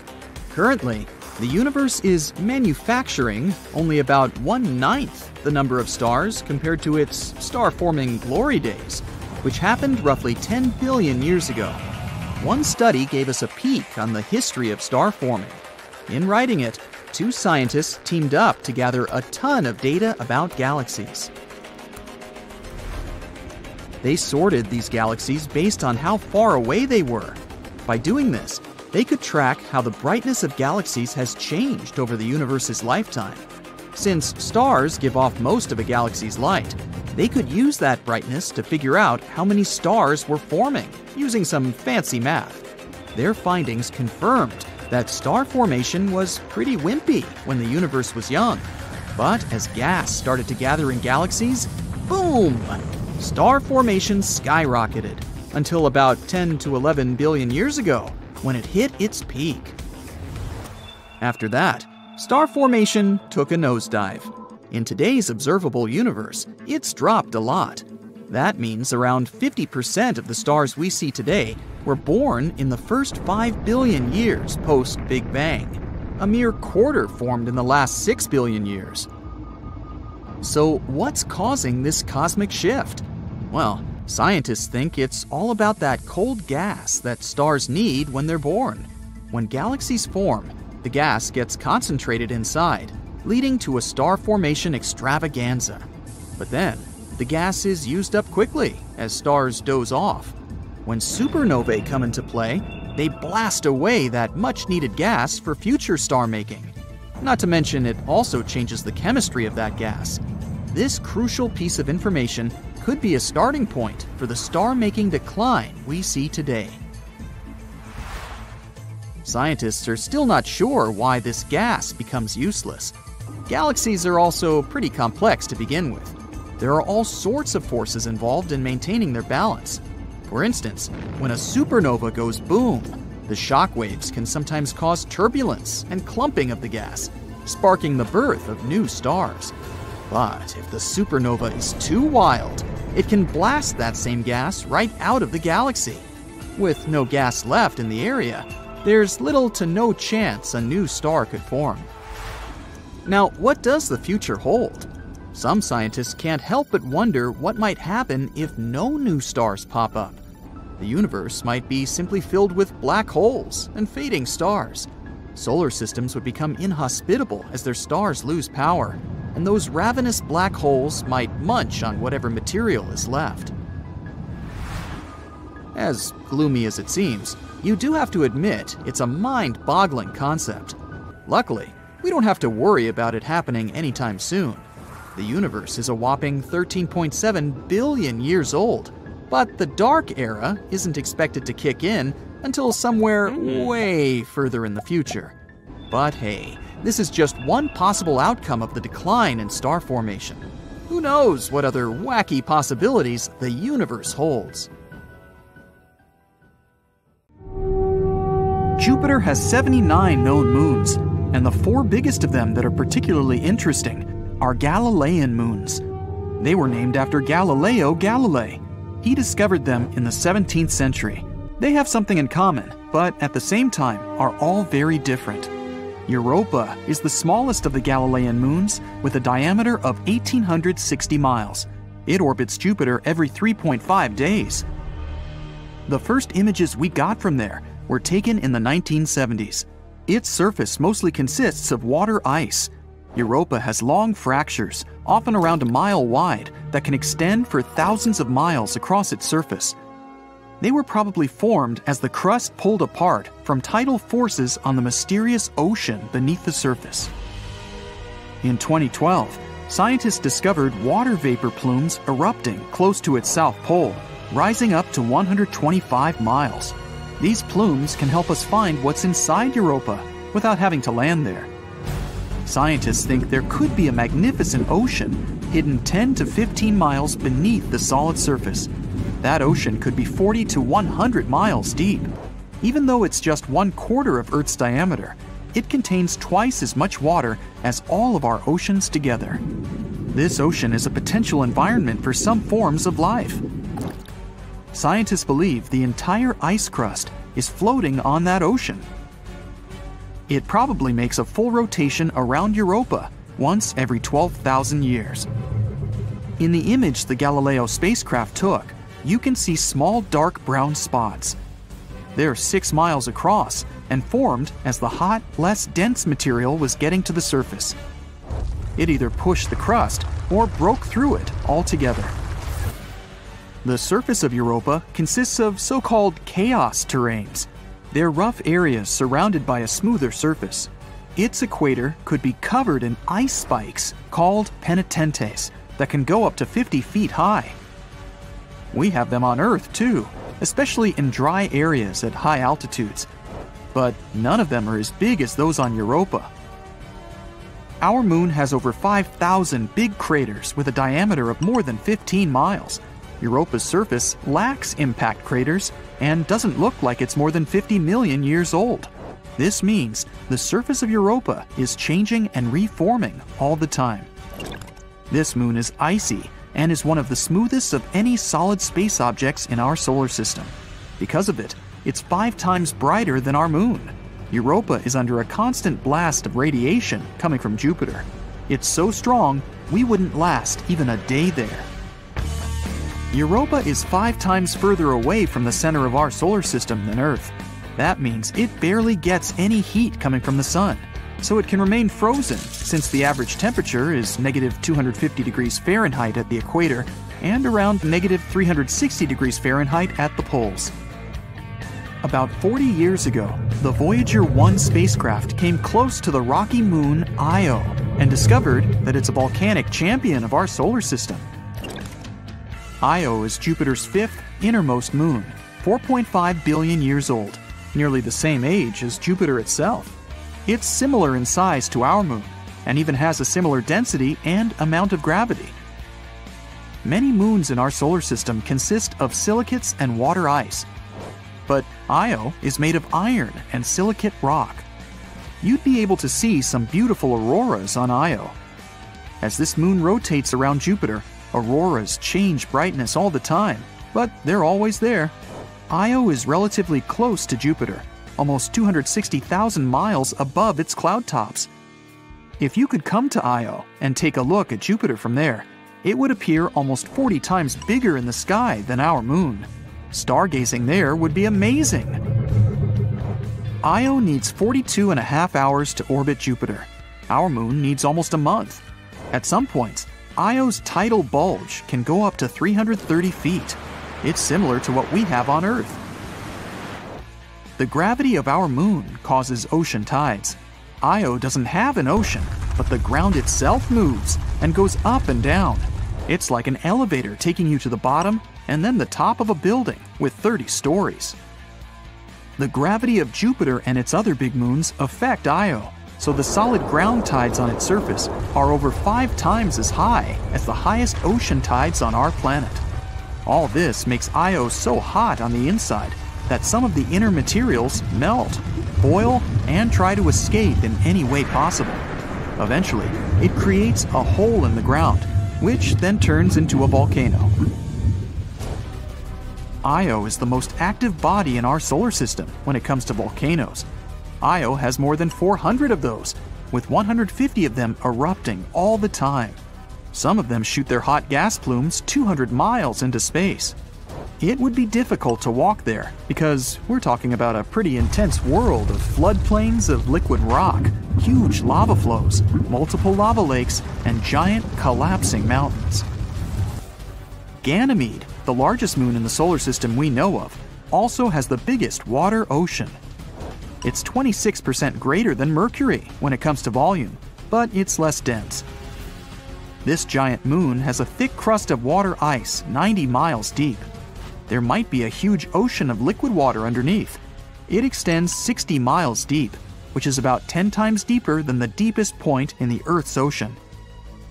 The Voyager spacecraft also detected polar caps made of water frost there. Ganymede is half rock, half water, including tiny amounts of metals and ice. Its atmosphere is very thin and doesn't contain oxygen. This ocean most likely doesn't contain life. The Earth is a great example of how certain microbes and creatures can survive deep down without sunlight. But the ocean of Ganymede is so deep and the pressure is so strong that the water at the bottom is probably compressed back into ice. Certain forms of life in the deepest areas of our ocean survive thanks to geothermal vents that eject minerals. Since there's likely thick ice between the ocean and the core, this isn't the case with Ganymede. But the ocean there is salty, with multiple layers divided by icy sheets. If there's any chance of life, it could be in the part where the rocky core is in contact with the most internal icy layer. Beneath all that water and ice, Ganymede is the only moon in the entire solar system with a magnetic field.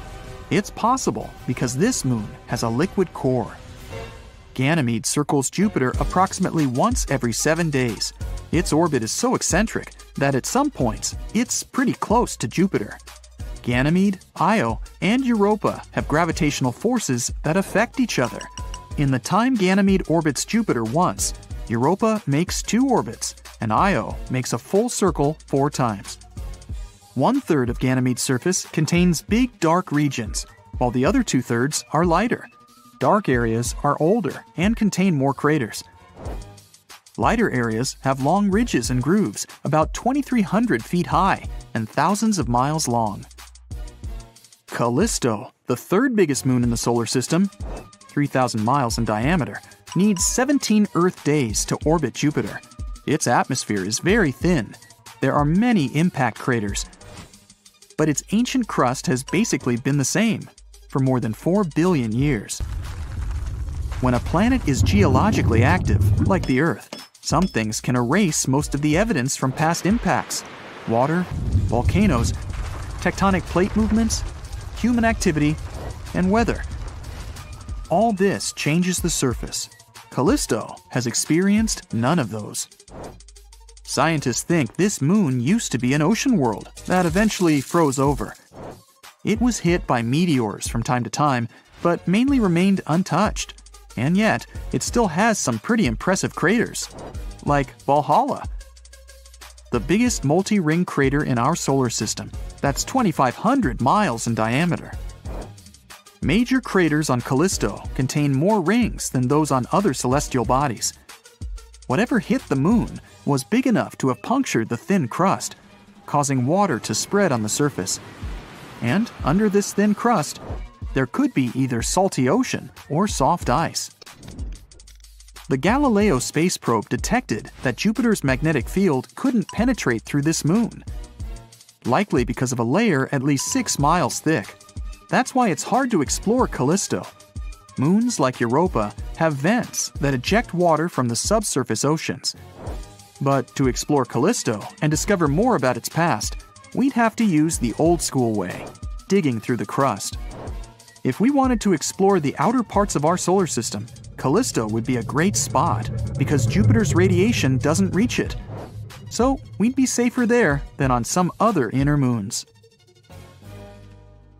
Space is a dangerous place. It seems like wherever you go, something tries to get rid of you. So what if you wanted to go up there without a spacesuit? What's good is that your body probably wouldn't explode. Your skin is strong and stretchy enough to deal with all that pressure. You wouldn't freeze right away either. In space, the only way for your body to lose heat is through radiation, which happens very slowly for a relatively cool object like a human body. You would eventually get cold, but it would take a while, or your fluids would evaporate. Keep your eyes closed if possible. Okay, the air would be the first emergency problem here. Your brain wouldn't be able to get oxygen, so you'd pass out within 15 seconds, and within 3 minutes your brain would shut down forever. If someone rescued you within the first 30 seconds, you might only have some bruises on your skin from all the pressure changes. Hopefully you didn't try to hold your breath before they catapulted you out there though. In that case, the air in your lungs would cause them to rupture, which again wouldn't be a happy end. But here's a spot where no one would be able to save you: the center of the galaxy. Each galaxy has a supermassive black hole at its center, and these are even worse than you might expect. They eat up a bunch of matter and release an enormous amount of energy. The largest of these gobblers and the hungriest among them are something we call quasars.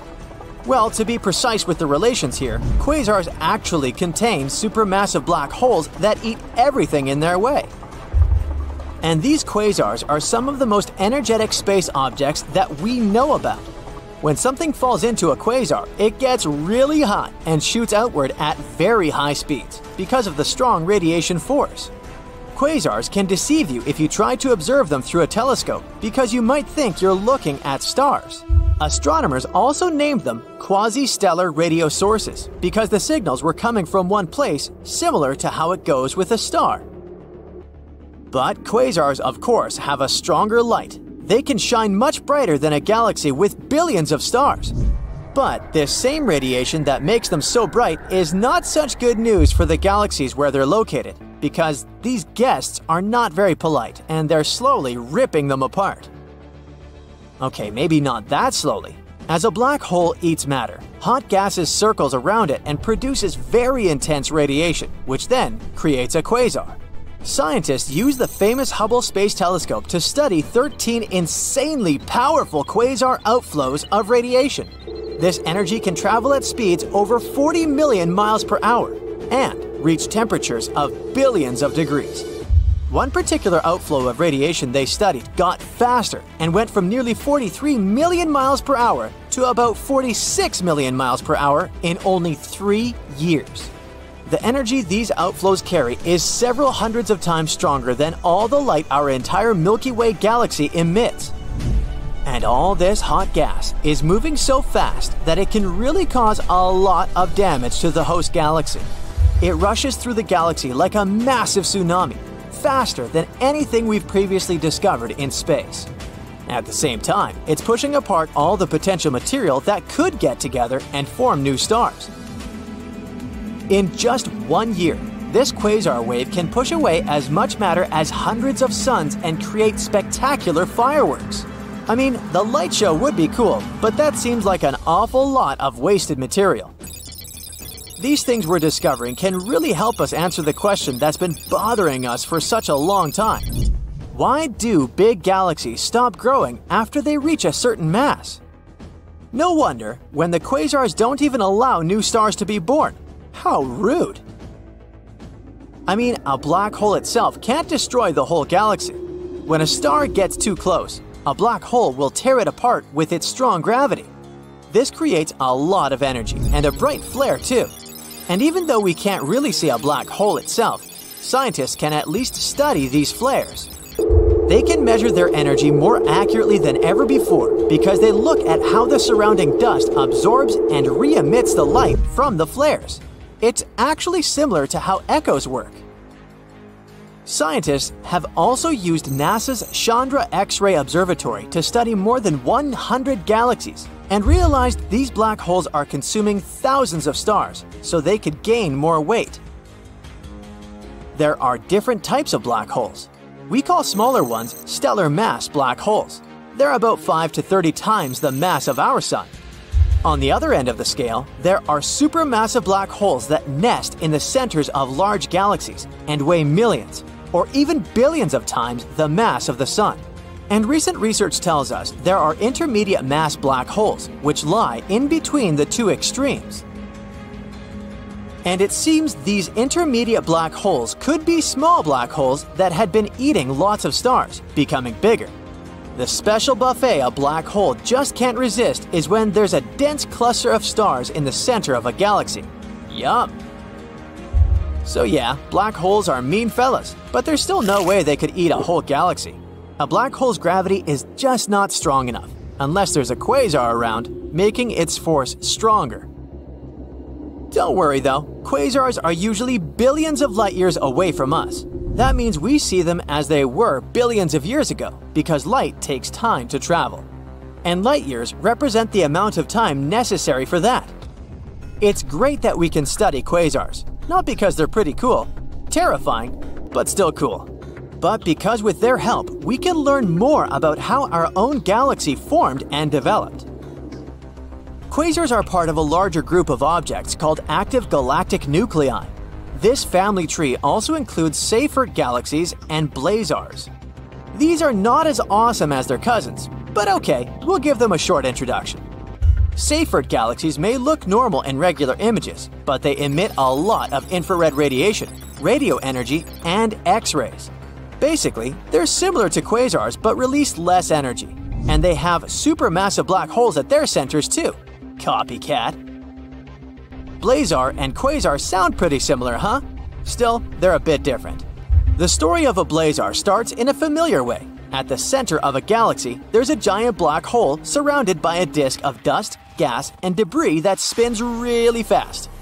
As the material in the disk falls towards the black hole, its gravitational energy can end up being converted to light. This makes the center of these galaxies very bright, and we call them active galactic nuclei. Some of these active galactic nuclei are not fine with just shining bright, so they shoot out jets of material that nearly reach the speed of light. This is a quasar. But when a galaxy happens to turn so that the jets point towards our home planet, it's what we call a blazar. And yes, it's like Earth is staring down the barrel of a cannon. Quasars and blazars emit jets of particles pointing towards us or in our direction. Scientists believe Seyfert galaxies are different because they emit jets pointing away from us, which is why it's harder to detect them. These jets from blazars can release particles with lots of energy that we call neutrinos.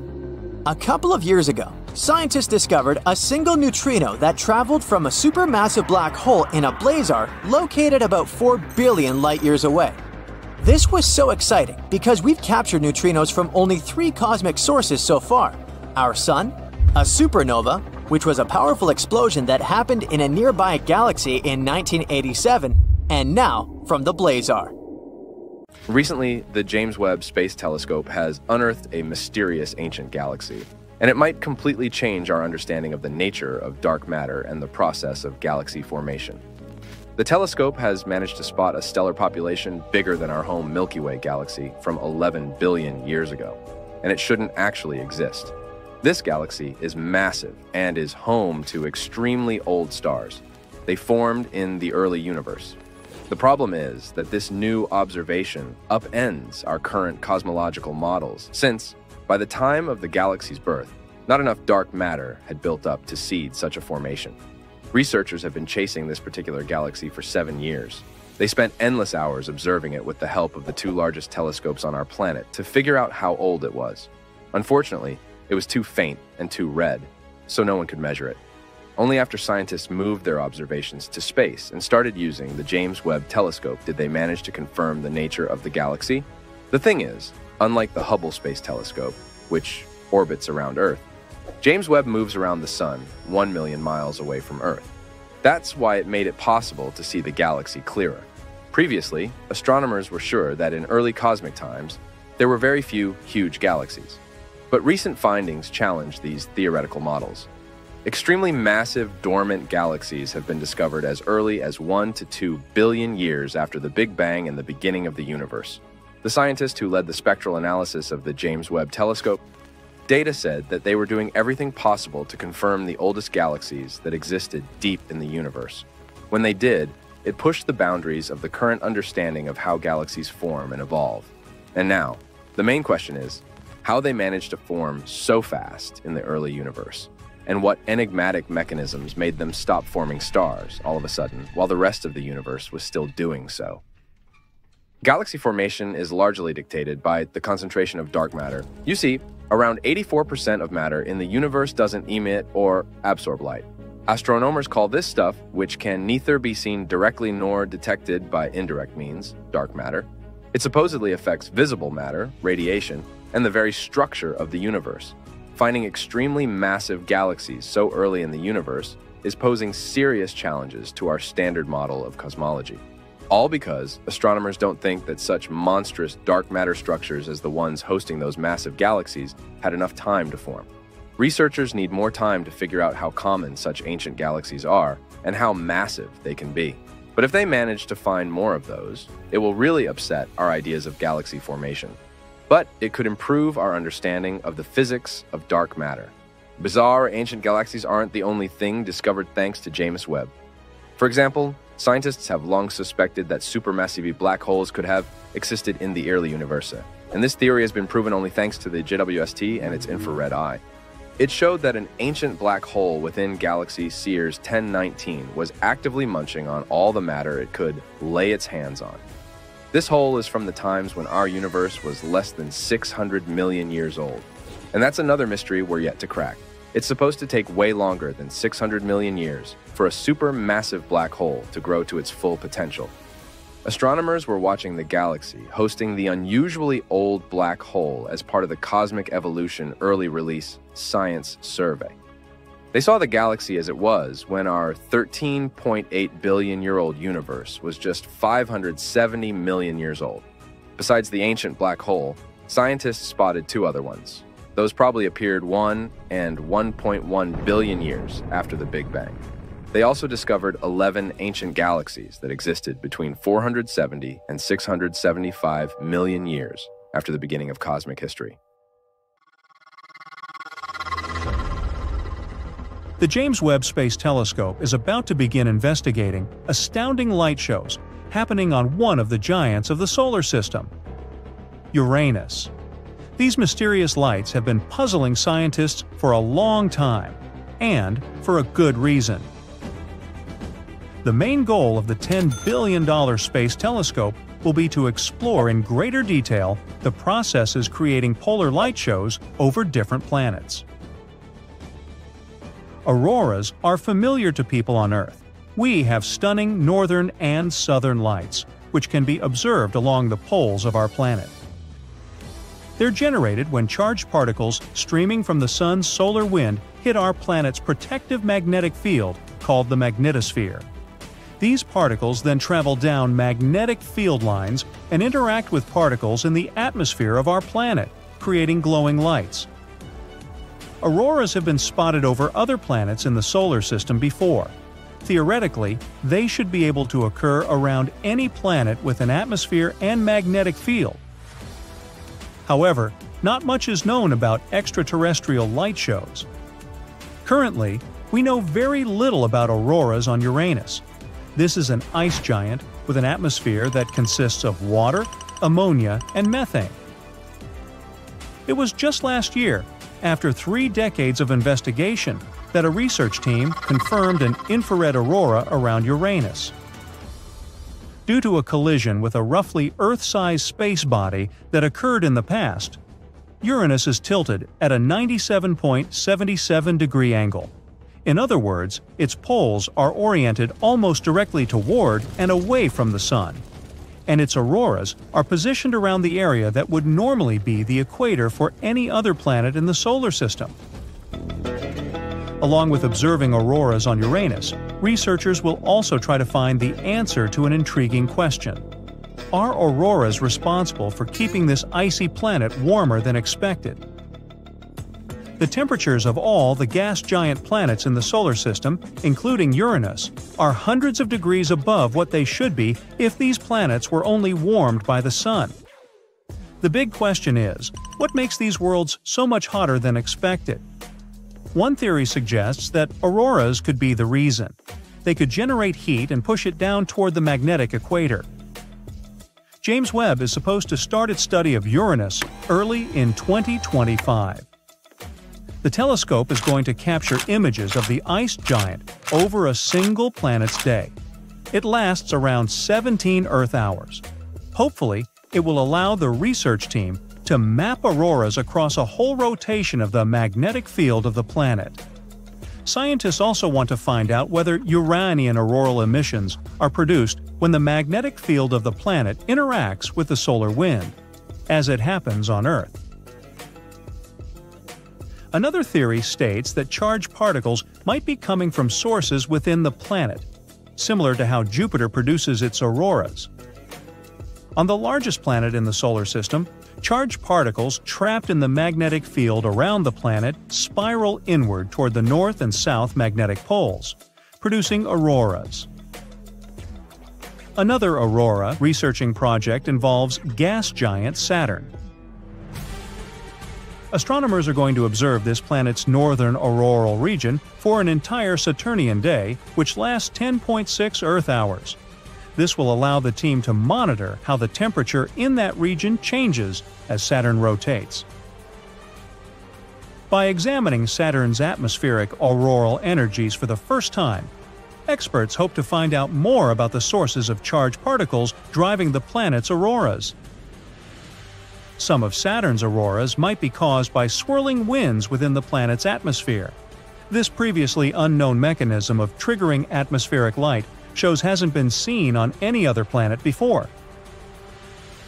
Saturn is actually one of the windiest planets in the solar system, with wind speeds reaching almost 1,120 miles per hour near the equator. These powerful winds seem to be responsible for the planet's variable rotation rate, which makes it difficult for astronomers to figure out how long the day lasts on the ringed planet. Perhaps one of the most perplexing aspects of our solar system is the fact that not every planet is a lovely solid sphere like our Earth. Some are almost entirely made of gas. If you visited Jupiter, you wouldn't be able to stand on its surface. You'd likely fall through its gaseous layers, all the way down to the planet's core. You'd have to survive an incredible amount of pressure before hitting its potentially rocky core. Whatever the case, mysterious gas orbs have always intrigued scientists. Luckily, now they have the James Webb Space Telescope to satisfy their curiosity. The incredibly powerful infrared eyes of this instrument see much more than what the telescopes of the past could spot. And recently, a team of researchers announced they may have noticed something interesting about the dynamics of gas giant formation. All thanks to James Webb. Soon, we might be able to answer how long gas giants have to form around their parent stars before all the gas around those stars fades away. At the moment, it seems like this period of time isn't too long. But there are some nuances. The team used the Webb telescope to probe the disk wind. This name doesn't really refer to any kind of wind. Instead, it refers to the process of gas leaving a disk around a star. The so-called disk, also known as a protoplanetary disk, is filled with various stuff and has the potential to give birth to planets. Astronomers knew such disks existed and could play an important role in disk evolution, but they couldn't figure out the underlying physics or estimate how much mass was lost in the process. Now, they might be able to do so. The wind disk studied by the team seems to move at a rate of 6 to 9 miles per second, which is quite slow for something moving in the vastness of space. Fast-moving gas patterns, known as jets, can boast speeds of more than 62 miles per second. The researchers haven't come to any specific conclusion about how long gas planets have to form before depleting protoplanetary disk gas completely. But based on their preliminary calculations, it might take about 1,100 years. Even though it sounds like a really long time for us Earthlings, in astronomical terms, it's an incredibly short timescale. For comparison, a protoplanetary disk can live for 5 to 10 million years. One of the main difficulties in examining disk-wind movements is finding a protoplanetary disk. But our solar system doesn't have any. All our planets are formed and complete, including gassy ones. That's why the team found another target, a disk around a young, low-mass star called T-Chi. This star, lying 350 light-years away from Earth, is quite interesting in its own right. It has a large dust gap in its disk. It's thought to be created by a planet, or planets, consuming all the material on its way around the star. Such a gap may suggest that the star has budding planets orbiting it. It's also old enough for those nascent worlds to munch on parts of the disk itself. It might be what we know as the transition stage, moving from a protoplanetary disk to a solar system-like structure. So, the perfect disk subject was found. It was time to track some neon, a peculiar gas great for disk exploring. It's one of the gases that are more likely to exist in protoplanetary disks. Plus, neon spits out electrons at pretty modest temperatures, which makes it easier to spot. After examining the region with the help of the JWST, scientists concluded that neon was indeed coming, from further away from the star. But that was not all. Along with neon, the team found argon. It has been seen in several protoplanetary disks before, but its traces have never been this strong. Some senior researchers thought it wouldn't be possible to see them so clearly, but thanks to James Webb, and after vigorous tests, the results were confirmed. These results are a small but crucial step in understanding more about the mind-boggling nature of gas planets. It's been more than a year since the James Webb Telescope, which had taken over 20 years to complete, was launched. And for such a relatively short time, the ultra-modern and most powerful in history piece of equipment has already made plenty of discoveries. By observing the universe at infrared wavelength, James Webb lets us see things no other telescope has ever shown before. The primary goal of this incredible piece of equipment is to study the formation of galaxies and stars that appeared in the early universe. For example, look at the closest to us stellar nursery, a region of space where new stars get born. NASA has shared an image from James Webb that shows a small star-forming region. If you look at the picture attentively, you'll see jets bursting from infant stars. Around them, different colored clouds of cosmic dust are colliding with one another. The view is mesmerizing. The red dust consists of molecular hydrogen. You can also notice that some stars have something like shadows. Those hint at the creation of what will later become planets. At first sight, the image may seem chaotic, but astronomers claim that it's a relatively small and quiet stellar nursery in comparison to some others. Many young stars there are similar in size to our Sun, or a bit smaller. The photo itself was taken with the help of Webb's near-infrared camera, NIRCam. It's the observatory's primary camera that snaps images of the cosmos in 2 different infrared ranges. Another amazing discovery the Webb telescope has made is smoke molecules in a distant galaxy. It's the first time such molecules have been discovered so far away from our planet. The galaxy in question lies 12.3 billion light-years away from Earth. It most likely formed about 1.5 billion years after the Big Bang. Despite such a huge distance between the galaxy and our planet, scientists have managed to detect chemical compounds found in soot or smoke, and it's quite a big deal since it has pushed the record for detecting similar complex molecules back by around 1 billion years. This study has also confirmed the sheer power of the coolest piece of space equipment of all time. It managed to make this discovery despite the fact that the spectrometer needed for the measurements didn't perform to the fullest after having experienced a sudden and surprising degradation.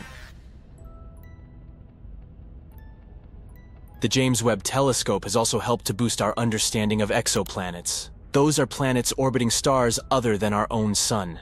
At the beginning of 2023, the observatory spotted its first exoplanet, LHS 475b. It's located 41 light-years away from Earth and is approximately the same size as our planet. According to NASA, nowadays, James Webb is the only operating telescope capable of categorizing the atmosphere of Earth-sized exoplanets. The research team behind the discovery believes such results underline the precision of the telescope. They hope that it will help us locate many more rocky exoplanets that we might be able to colonize in the future. Even though, at first sight, it may seem that the universe is pretty empty, it's actually a very busy place, and Webb has all the necessary instruments to see all kinds of cosmic events happening out there. Just look at this image of WR 124. It's a star on the cusp of its explosive demise. In the image, the star is about to go supernova. It happens when a star runs out of its fuel and explodes at the end of its life cycle, releasing a giant cloud of space dust and hot gas into space. The star captured by the Webb telescope was at the Wolf-Rayet stage of its life. That's a period when a star is shedding its outer layers before going supernova. The next amazing thing discovered by James Webb is a star-planet hybrid with very strange clouds. This bizarre world, VHS 1256b, is actually a brown dwarf. Those are bigger than planets but too small to classify as stars. They emit some light of their own and are quite hot, but their mass is simply not enough to fuse hydrogen into helium like full-fledged stars do. Space bodies of this kind aren't actually brown. They occur in a wide variety of colors, but those are mostly invisible to the human eye. What we can see is the light they emit, and to us, it appears to be dark orange or magenta.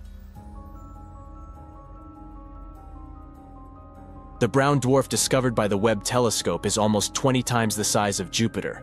It orbits 2 red dwarf stars, and to complete one orbit, it needs over 10,000 years. Astronomers first found out about this unusual exoplanet in 2016, but at that time, they didn't classify it as a brown dwarf, and, thus, couldn't explain its puzzling reddish glow. Now, thanks to the James Webb telescope, they know the space object's origin. Anyway, back to those clouds. As you know, clouds on Earth are made of water vapor, but those on the brown dwarf are different. They seem to be made of sand. It looks like good old sand from Earth, but it's actually not. The clouds are made of tiny particles of silicate. Another recent discovery involves several large galaxies that scientists believe were born not long after the Big Bang. They aren't supposed to be there, and no one expected to find them. But the James Webb Space Telescope has spotted them. These galaxies, as massive as our home Milky Way, are full of mature red stars. Astronomers have analyzed the light coming from them and estimated their age 500 to 700 million years after the Big Bang. It means that they came into being when our universe was very young, almost a baby.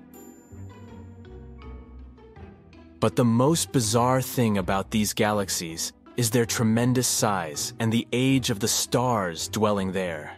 The data received by the telescope don't coincide with the existing ideas about what the universe looked like and how it evolved in its early years. It also doesn't match the earlier observations made by Hubble. And here, James Webb has captured a distant region of space in unprecedented detail. This section of space is known as Pandora's cluster. In the image, you can see 3 massive clusters of galaxies coming together and forming a megacluster. The combined mass of these clusters acts as a powerful gravitational lens.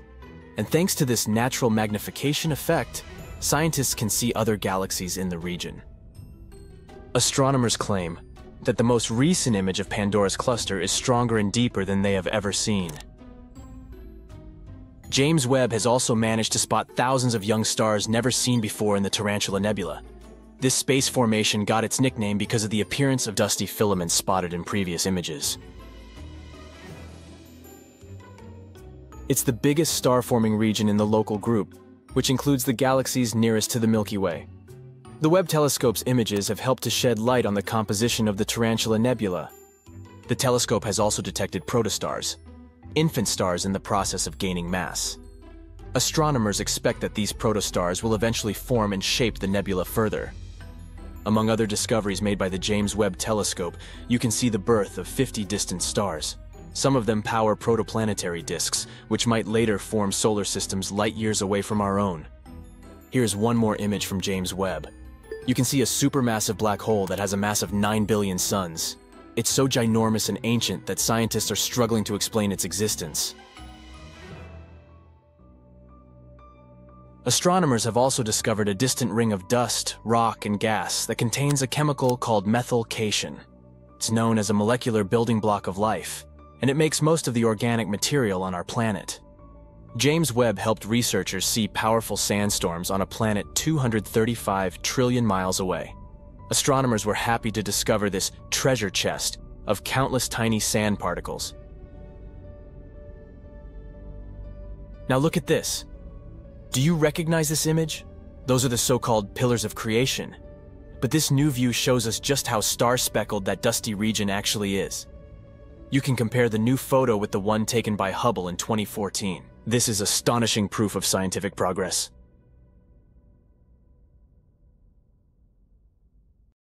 The James Webb Space Telescope, an astounding piece of equipment built to outperform the Hubble Space Telescope, has made a terrifying and amazing discovery that might completely change our perception of the universe. It has successfully detected a faint glow coming from a staggering 7 trillion miles away. Can this glow be shining city lights coming from some mysterious extraterrestrial world galaxies away from us? Well, let's start from the beginning. A few years ago, NASA's infrared Spitzer Space Telescope helped us spot a family of 7 rocky exoplanets orbiting the same star. This star is known as TRAPPIST-1. And recently, our new infrared powerhouse, the James Webb Telescope, has measured the temperature of one of those distant worlds. It was a planet called TRAPPIST-1b. Unfortunately, it turned out that this Earth-like planet was totally uninhabitable. Astronomers took James Webb's mid-infrared camera, called MIRI, and looked at the planet's thermal emissions. We can picture the whole process as scientists using heat-sensing Terminator vision. The results were quite disappointing. TRAPPIST-1b turned out to be scorching. Its average temperature was around 450 degrees F. That's as hot as in an oven. Plus, the planet most likely doesn't have any atmosphere. At the same time, this discovery was another record-breaking first for the telescope, which had already produced some newsworthy results by that time. It was the first time researchers detected any form of light emitted by a small and relatively cool exoplanet similar to the rocky planets in our own solar system. No previous telescope had enough sensitivity to measure such dim, mid-infrared light. When 7 TRAPPIST-1 exoplanets were first discovered, the astronomical community was ecstatic. That's because all those faraway worlds were about the size of our home planet and located in their star's habitable zone.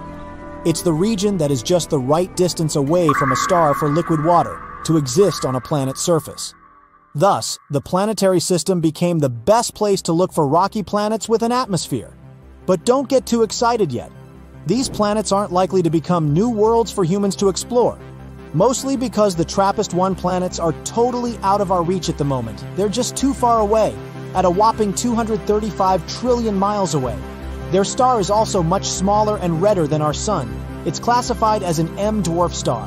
In our home Milky Way galaxy, there are twice as many of such stars as there are stars like the Sun, and they're also twice as likely to have rocky planets orbiting them. It's probably not surprising that astronomers are very interested in such stars. They're the main targets for seeking potentially habitable planets, and it's also way easier and more convenient to observe rocky planets around such smaller stars. But there's a catch. M-dwarfs are more active than our Sun. They frequently flare and spew high-energy rays which are likely to be extremely damaging to planets' atmospheres and any forms of extraterrestrial life. When researchers examined TRAPPIST-1b before, their observations weren't sensitive enough to determine whether this world had an atmosphere, or if it was just a barren rock. But now, we know. The planet is tidally locked to its star, which means that one of its sides always faces the star, while the other is stuck in perpetual darkness. The latest simulations suggest that if this planet had an atmosphere, its temperatures would be much lower since the air would redistribute the heat around both sides of the planet. Unfortunately, the James Webb Telescope recorded much hotter temperatures than needed for such a favorable scenario. It indicates the absence of an atmosphere and knocks the planet off our list of possibly habitable worlds. But the main excitement here isn't actually the features of TRAPPIST-1b. The main takeaway is that James Webb is capable of making such kinds of measurements. It'll help us explore the atmospheres and temperatures of many other distant worlds.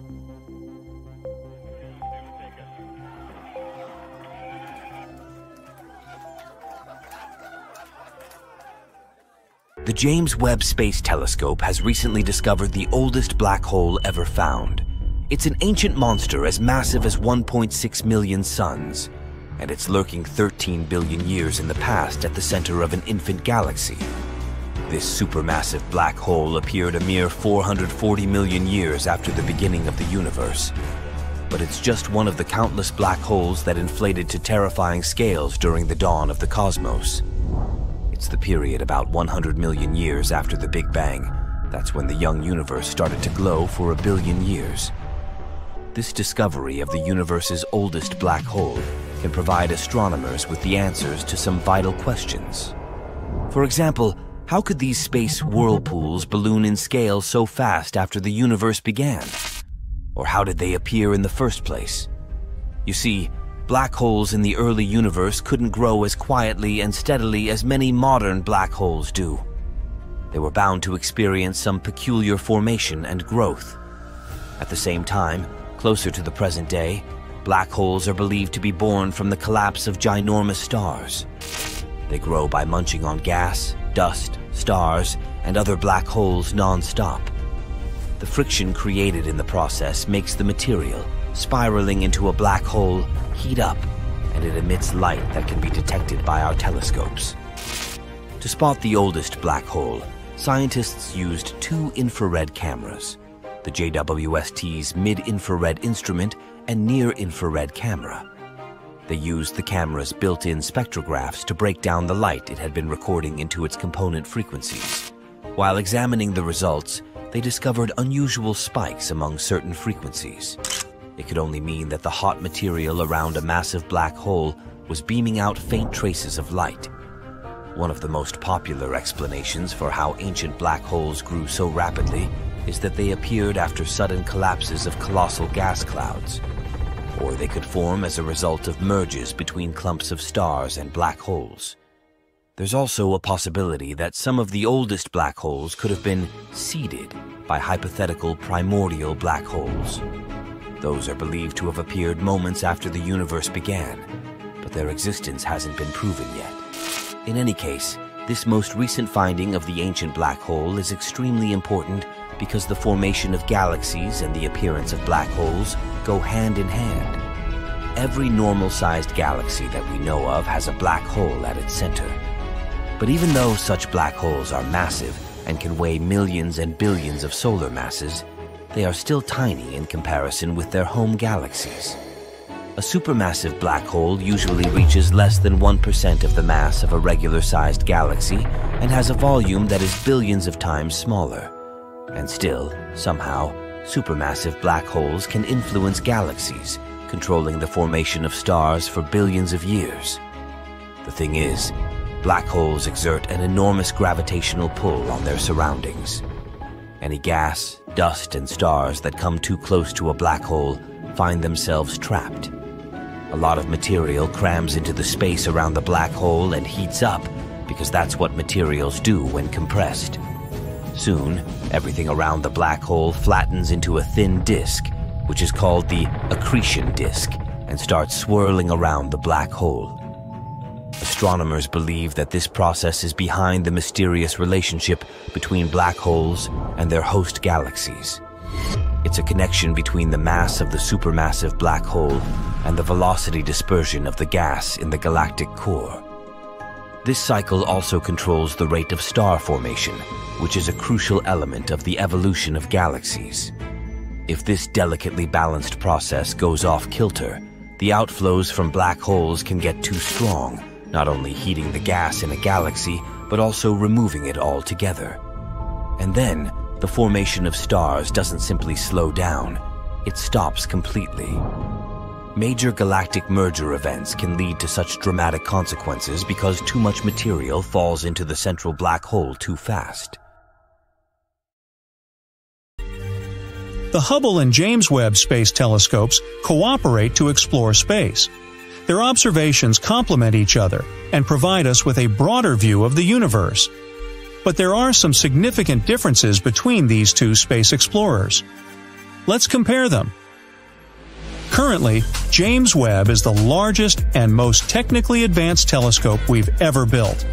It can peer back over 13.5 billion years, observing the first stars and galaxies forming in the darkness of the early universe.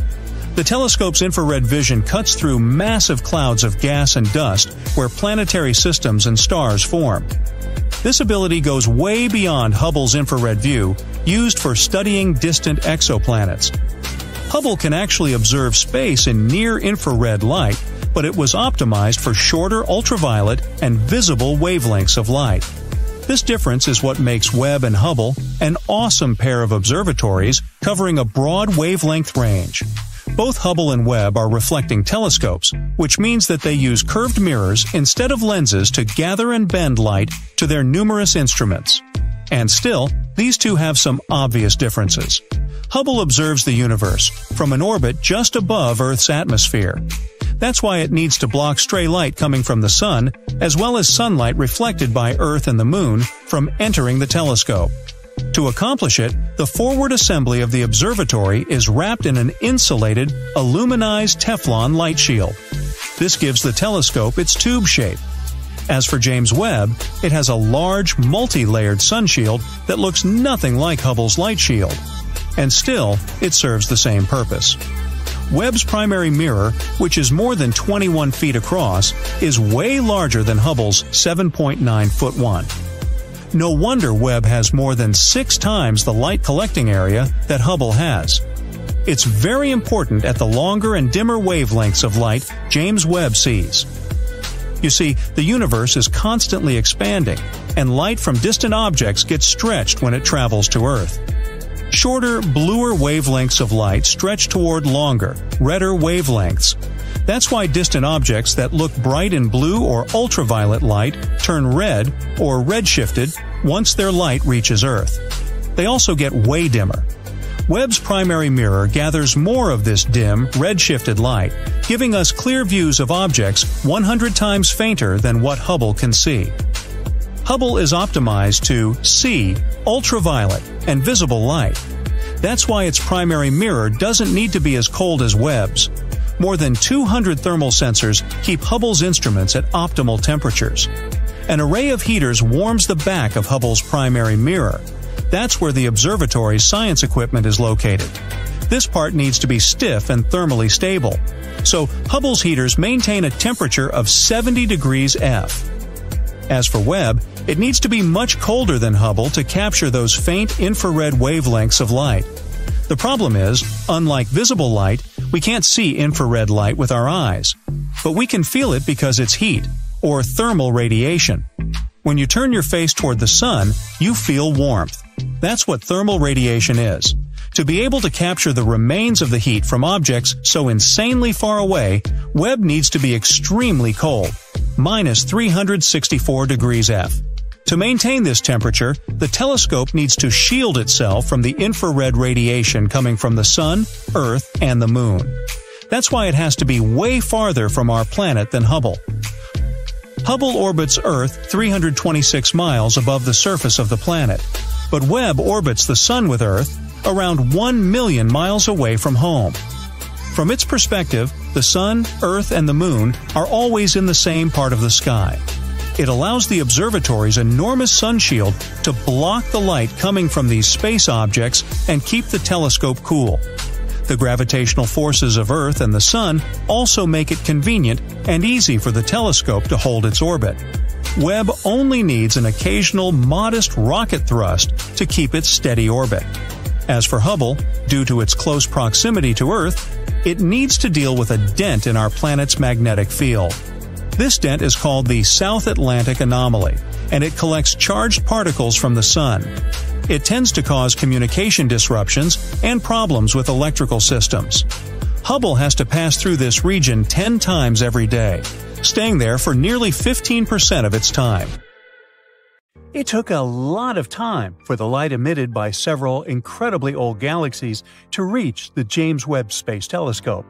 After scientists made more precise estimates, it turned out that the photons had been on the way for over 13 billion years. That's about as long as the entire history of the universe, and only recently have they reached our orbiting observatory. These dramatic results have revealed that the universe started creating stars almost immediately after the Big Bang. But if you look at the images delivered by the James Webb, you won't be overly impressed. Just a handful of smudges, a few glowing spheres, and something resembling a dog bone. And still, the world of astronomy has been left speechless. The telescope's giant mirror has managed to capture the oldest known galaxy in the entire universe. The galaxy got quite a prosaic name, mostly consisting of letters and numbers. Yeah, that's rather catchy. It appeared a mere 320 million years after the Big Bang. In comparison with our home galaxy, this ancient one was tiny. But after its birth, it started vigorously producing new stars at a rate comparable to that of the Milky Way. Interestingly, the Webb telescope has managed to photograph a few other ancient galaxies that had the same characteristics. Based on the snapshots of the baby universe we've got, we can conclude that in those ancient times, the first galaxies and stars were evolving amazingly fast. They also appeared much earlier than most scientists thought. Now, let's talk about the hero of the day, the outstanding telescope itself. The James Webb Space Telescope is a stunning piece of equipment. It's around 100 times more powerful than the Hubble Space Telescope, and the latter has observed places that are 13.4 billion light-years away. The James Webb Telescope is also on the pricey side, to put it mildly. Even though originally the cost of the telescope was estimated to be just $1 to $3.5 billion, the entire process of its construction cost around $10 billion. For comparison, NASA spent $4.7 billion to build and launch the Hubble telescope, and it was another $1.3 billion to fix it in orbit. Even though the James Webb Space Telescope itself is 3 stories high and the size of a tennis court, its mirrors are the lightest large telescope mirrors of all time. No wonder, During the manufacturing process, they underwent a 92% reduction in weight. The lighter, the cheaper it is to send stuff to space. If you had a chance to look at these mirrors, they would seem to be gold, but they're made of beryllium. This is a steel gray, lightweight, and brittle metal. A gold coating is still applied to each mirror, but they can't be produced entirely out of gold since this material needs to expand and contract even with small temperature changes. And that's not what we need to happen to a super precise piece of equipment. That's why the total amount of gold used in the construction of the James Webb Telescope is less than 2 ounces. That's a golf ball-sized chunk of gold. The gold plates covering the mirror are only 1,000 atoms thick. If we speak about all those incredible feats the telescope is capable of, it can clearly see a U.S. penny from 24 miles away and a football from 340 miles away. Hey, what's the score? JWST comes with significant advantages over any previous mission. For example, its 21-foot mirror is composed of 18 gold-plated hexagonal segments. They gather more than 6 times as much light as the Hubble Space Telescope's almost 8-foot mirror. It means that James Webb can record light from all kinds of space objects 6 times faster than its predecessor. The telescope's sensitivity to infrared light is also astonishing, which is remarkable since it can see different things than optical telescopes. You can say it's a real game changer. The James Webb can observe wavelengths from 0.6 to 28.5 micrometers, from the red end of the visible spectrum to the mid-infrared. As for Hubble's optics, most of the telescope's sensitivity is centered on visible light. It might sound surprising, but in its intended infrared domain, the Webb telescope isn't likely to resolve finer details than Hubble can detect in optical light. The thing is that although resolution increases with the mirror size, it also diminishes with wavelength. James Webb's telescope side cools itself down because otherwise it might get damaged or even burned. Normally, its temperature doesn't rise higher than minus 370 degrees Fahrenheit. That's cold enough to make hydrogen liquid. An enormous 5-layer sun shield surrounds the telescope and reflects as much sunlight as possible, letting the telescope stay cool. The telescope was launched near the equator because Earth spins a bit faster there, and this gave the rocket some extra push. When the James Webb Space Telescope runs out of fuel, it'll just keep orbiting the Sun. On the other hand, even though the telescope wasn't designed to be serviced or upgraded, it might potentially be refueled with the help of robots in the future. This might extend its lifespan. Anyway, here are the reasons why we can say this telescope has changed astronomy. For one thing, we might finally see dark matter. Around 84% of matter in the universe doesn't emit or absorb light. Astronomers call this stuff, which can neither be seen directly nor detected by indirect means, dark matter. It affects visible matter, radiation, and the very structure of the universe.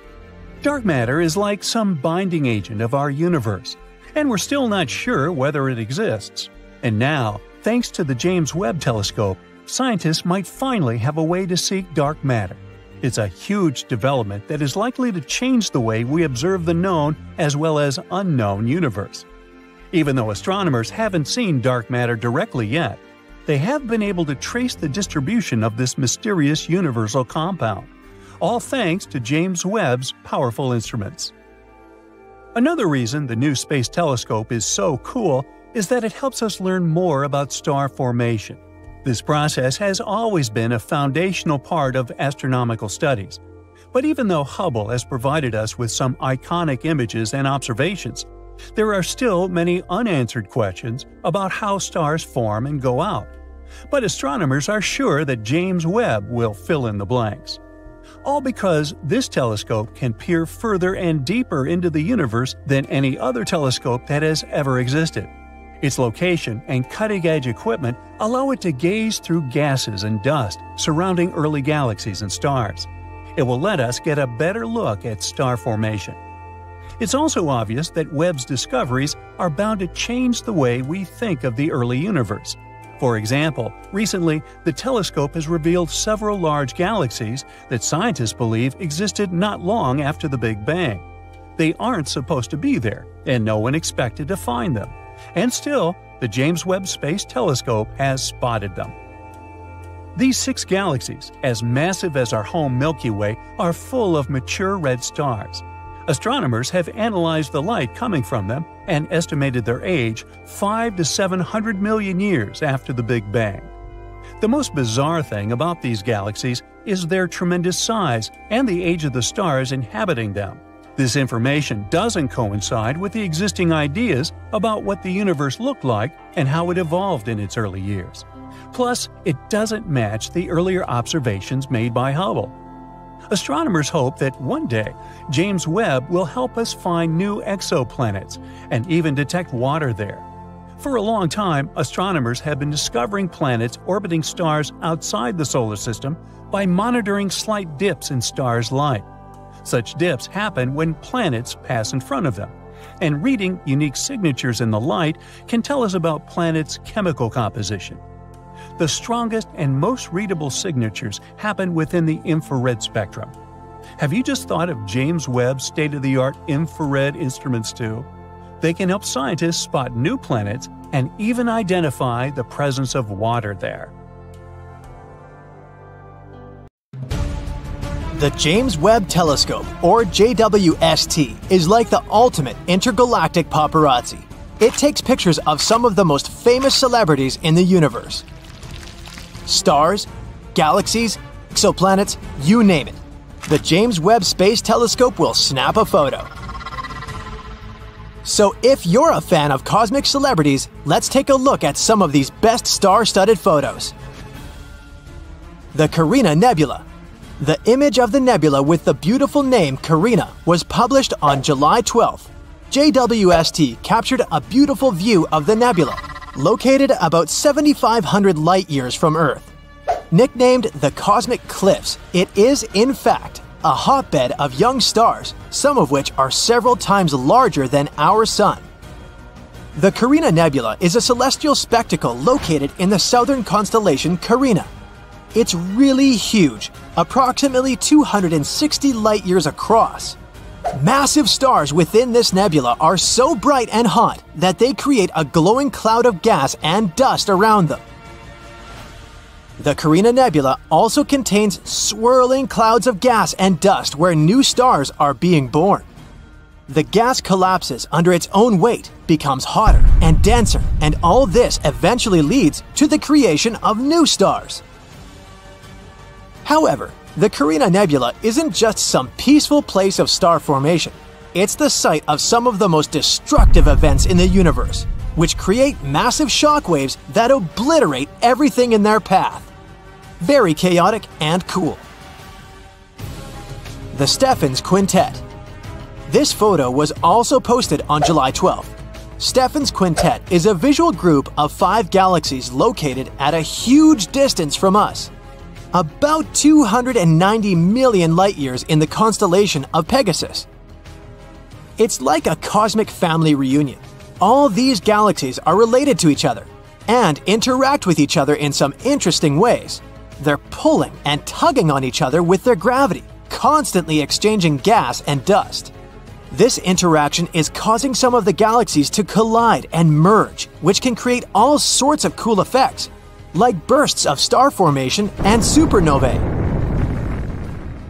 Thanks to JWST, we were able to see shockwaves, tidal tails, and other amazing details about these galaxies. Their interactions create a stunning sight that we can see in this photo. Jupiter. And here's our old giant friend. This image was published by NASA on August 22nd. Jupiter is the largest planet in our solar system, and it's known for its many moons and its beautiful swirling clouds. But it also has a system of rings, just like Saturn, which are made up of tiny particles of dust that orbit the planet. These rings are much smaller and less visible than Saturn's, but they're still pretty neat. Jupiter also has auroras, which are colorful light displays that occur in the planet's atmosphere. They're caused by charged particles from the solar wind interacting with Jupiter's magnetic field. Just like on Earth, they can be seen near the poles of the planet. But these auroras are much brighter and more intense than ours. We can even see this crazy light show from space. And now, we were finally able to capture this dazzling sight. JWST's photo shows the auroras of Jupiter, its rings, and even 2 moons, Amalthea and Adrastea. It's amazing how bright and clear they are on this photo. The Cartwheel Galaxy. NASA released this image on August 2nd.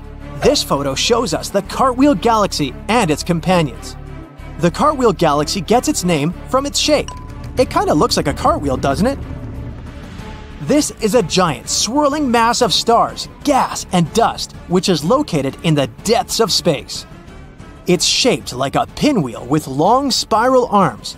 These arms are held together by the gravity of the central region, which is home to a supermassive black hole. But the Cartwheel Galaxy is a bit different from its spiral relatives. It has formed when a smaller galaxy collided with a larger one, creating a shockwave that rippled through the gas and dust. We'll definitely have to visit this galaxy someday. It's sure to be a wild ride. Spiral Galaxy M74. And here comes another spiral galaxy. NASA released this image on July 22nd. JWST had to peer through thick layers of dust and gas to see this beautiful star cluster. M74 belongs to a special class of spiral galaxies known as the Grand Design Galaxy. This means that its spiral arms are noticeable and clearly outlined. All sorts of amazing things are happening inside of spiral galaxies. Supernovas, stars being born in clouds of gas and dust, and many other cosmic wonders. The glowing gas and dust, the bright stars, and the swirling patterns of the spiral arms make them some of the most striking objects in the universe. Well, we can clearly see it on the example of M74. The Tarantula Nebula. This image of the nebula with a creepy name Tarantula was published on September 6th. The photo covers as much as 340 light-years across. This is a huge distance. Thanks to this image, astronomers have discovered new young stars that were previously shrouded in dust. The Tarantula Nebula is located 160,000 light-years away from us, in the Large Magellanic Cloud. It's the largest and brightest star-forming region in the local group, the galaxies nearest our Milky Way. It's named after its shape, which looks like a bit like the legs of a big tarantula. It's a vast region of space, about 1,000 light-years across, and it's home to some of the most massive and luminous stars in the universe. One of the reasons why the Tarantula Nebula is interesting to scientists is its composition. Its composition is close to the region of stars of the cosmic noon, the so-called state of our universe when it was only a few billion years old. At that time, star formation was at its peak. Thanks to the Webb telescope, we can study this galaxy better and find out what our universe was like at its peak. Neptune's rings. This photo was published on September 21st, 2022. In this photo, we can even see 6 small moons next to the planet, with Triton shining brightly in the upper left corner. You didn't think it was the sun, did you? And yep, Neptune has rings too. They're like the ultimate cosmic accessory. They add a touch of glamour and style to the planet. But unlike some earthly bling, these rings are made of small particles of dust, rather than diamonds and gold. There are 5 known rings around Neptune: the Gall, Leverrier, Lassell, Arago, and Adam's rings. Scientists think that these are relatively young, much younger than our solar system, and much younger than, for example, Uranus's rings. They were probably created when one of Neptune's inner moons got too close to the planet and was torn apart by gravity. We haven't seen Neptune's rings so brightly since Voyager 2 flew past it back in 1989. So this is a great opportunity to take a closer look at these rings. The Pillars of Creation. This photo was published on October 19th. The Pillars of Creation became famous thanks to the Hubble telescope, but this photo is very lush and much more detailed.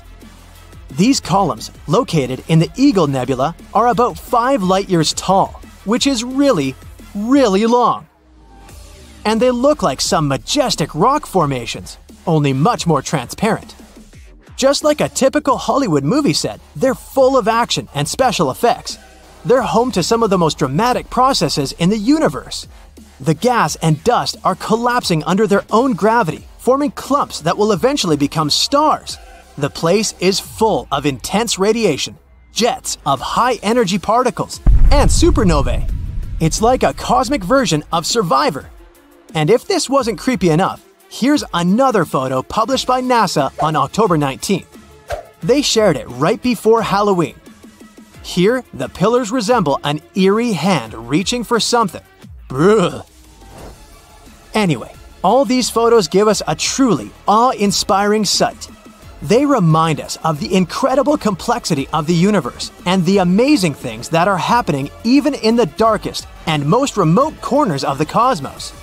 Let's hope that the James Webb Telescope will continue to amaze us in the future. Wow, the James Webb Telescope has been fully deployed. If you're interested in astronomy or space, you've got to be excited about the James Webb Space Telescope. Here's why. For starters, it's huge. How huge? The primary mirror of the JWST is over 21 feet wide. The Hubble Space Telescope, the previous largest eye in space, has a mirror of about 7 feet 10.5 inches. By comparison, if you place the two telescopes side by side, it'd be like putting a horse next to an elephant, and elephants are enormous. There's a perfect reason why the Webb, as it's affectionately called, is massive. It has to be huge because it's not an optical telescope in the traditional sense that most telescopes are. The JWST is an infrared telescope. It sees heat. Infrared light has a longer wavelength than visible light, so it needs a larger mirror to focus that light. So what do we have here with the James Webb Space Telescope? We have two never-before things going on. We have incredible technology and incredible science missions. Both the missions and the technology are out of this world cutting edge. The Webb is a classic example of engineering in the service of science. Because of its greater light gathering power, the James Webb Space Telescope will be able to take images of things that we were never able to see before, but have always wanted to see. Things like exoplanets, and the first galaxies in the universe, and stars and planets forming inside nebulae. And you can bet that there will be plenty of surprises too. The James Webb Space Telescope has several technological tricks up its sleeve, which promise to provide its greatest scientific discoveries. The Webb has a coronagraph, and a very special coronagraph at that. The coronagraph is the tool that will allow the first real pictures of exoplanets. The coronagraph blocks out the bright pinpoint light of stars, which we already know have planets orbiting around them. Without the coronagraph, the starlight would make things too bright to see these planets, because planets are hundreds of thousands of times dimmer than the star. But with the coronagraph blocking the starlight, the exoplanets come into view. And the JWST coronagraph can block the light from up to 100 stars at once. We can expect a swarm of exoplanets. This brings us to the next high-tech gadget the JWST has up its sleeve, a no-slit spectrograph. Usually, an ordinary spectrograph will have a slit to allow a sliver of light to enter and be diffracted. Diffraction is the scattering of light to reveal the spectrum of the light's component wavelengths. But the James Webb Space Telescope's work is so sensitive that a sliver of light would overwhelm the optics. So a no-slit spectrograph was installed. The starlight gathered from the big mirror is sent into a fiber optic cable to send only a single spot of light into the spectroscope. And that's where the grism takes over. Sir Isaac Newton used a prism to discover the spectrum of sunlight, Roy G. Biv, as you may recall. But the Webb uses a grism. That's a compound word, like smog, which is smoke and fog. A grism is a graded prism. That means it has itsy-bitsy, teeny-tiny grooves that diffract the spot of light the big mirror sends down the fiber optic cable and into the spectrograph. The science of reading a spectrum of light is called spectroscopy. By analyzing the spectra of light from the exoplanets, the JWST will determine what gases are in the planet's atmospheres, as well as their density and even their temperature. It's an incredible advance in our knowledge. we'll be able to tell if a planet has oxygen or nitrogen or methane and other gases that may or may not indicate that the planet is habitable. Another Earth, perhaps. Presently, the JWST is parked in its permanent location. Unlike the Hubble Space Telescope, which orbits the Earth, the James Webb Space Telescope orbits the Sun. It orbits the Sun at one of the gravitational balance points between the Earth-Sun system. It just stays there without having to use much or any fuel to hold its position. So, as the Earth orbits the Sun, the James Webb remains parked at a spot that is also orbiting the Sun. There are 5 gravitational balance points between the Earth and Sun. They are called Lagrange points, after their discoverer, Joseph Louis Lagrange, in the 18th century. The Webb is parked at L2, the second of the 5 Lagrange points, which lies 932,000 miles out into space, way beyond the Moon. All this to observe a spot of infrared light. But first, the engineers must get, or acquire, that spot of light.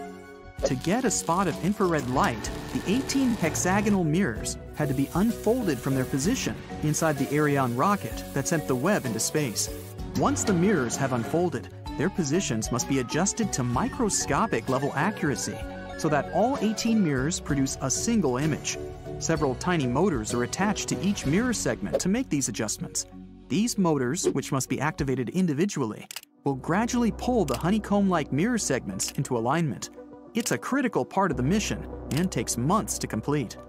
To align the mirrors to produce a single spot of light, the James Webb Space Telescope can't be jiggling around. The telescope must be kept absolutely motionless, and that requires 2 other cutting-edge technologies, the sun shield and the cryocooler. In space, direct sunlight is very hot, and shadow is very cold. Therefore, the James Webb Space Telescope brought along its own high-tech sun shield. It's huge, too, as big as a tennis court huge, comprised of 5 individual layers of Kapton film, only a millimeter thick. Each layer of the sun shield has to be remotely deployed individually using a system of 8 motors and 139 actuators with thousands of parts. The purpose of the sun shield is to help the JWST stay cold. The colder the better. And colder is what the cryocooler is for. Temperature can be measured 3 different ways: in degrees Fahrenheit, where water freezes at 32 degrees and boils at 212; in degrees Celsius, where water freezes at 0 degrees and boils at 100 degrees. But neither of these thermometers have a starting point. So, Lord Kelvin, in the 19th century, devised a 3rd temperature scale, the Kelvin scale, which starts at absolute 0, the coldest temperature possible. The onboard cryocooler will cool the JWST to just 7 degrees Kelvin, 7 degrees above absolute 0. At this temperature, virtually all heat from motors is removed, and the telescope will be able to focus the light to a point without any noise, basically any motion interfering with the quality of the image. Finally, after all this incredible technology functions remotely as planned, we are almost ready to observe the infrared images from the giant multi-segmented mirror of the James Webb Space Telescope. Almost ready. A telescope can collect all the light it wants, but in the end, it must also be able to detect what it's collected.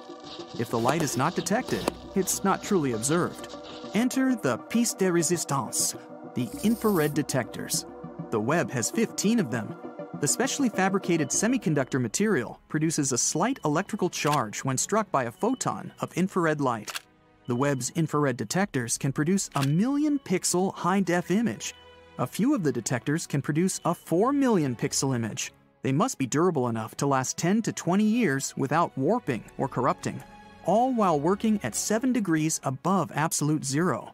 In themselves, the infrared detectors on the JWST are an engineering marvel. But what are they going to take pictures of? The missions of the JWST. Well, they're cutting edge too. 70 of the first 280 target observations are exoplanets. Is there another Earth? Which exoplanets seem habitable? The Webb telescope will provide detailed spectroscopic analysis of the atmospheres of thousands of known exoplanets. For the first time, we will see images of exoplanets as they appear in infrared light. Cosmology, the study of the universe, is perhaps the primary mission for the Webb. galaxies receding away so fast that their light is stretched into the infrared will be a prime target for observation. Hundreds of hours of observations are necessary to collect the faint infrared light from these first galaxies formed after the Big Bang. The JWST will give us a picture of what the infant universe looked like.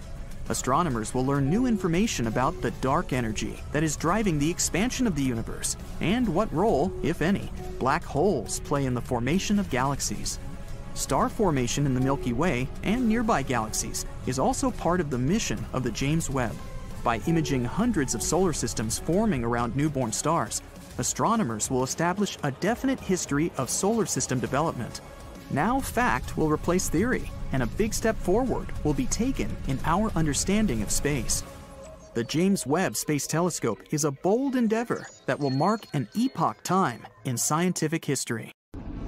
During the recent years, scientists made two breakthrough discoveries about our universe. Thanks to new technologies, we've looked into the distant past, and we've learned something that can change our understanding of the universe forever. What are these discoveries, and what do they mean to us? Let's find out.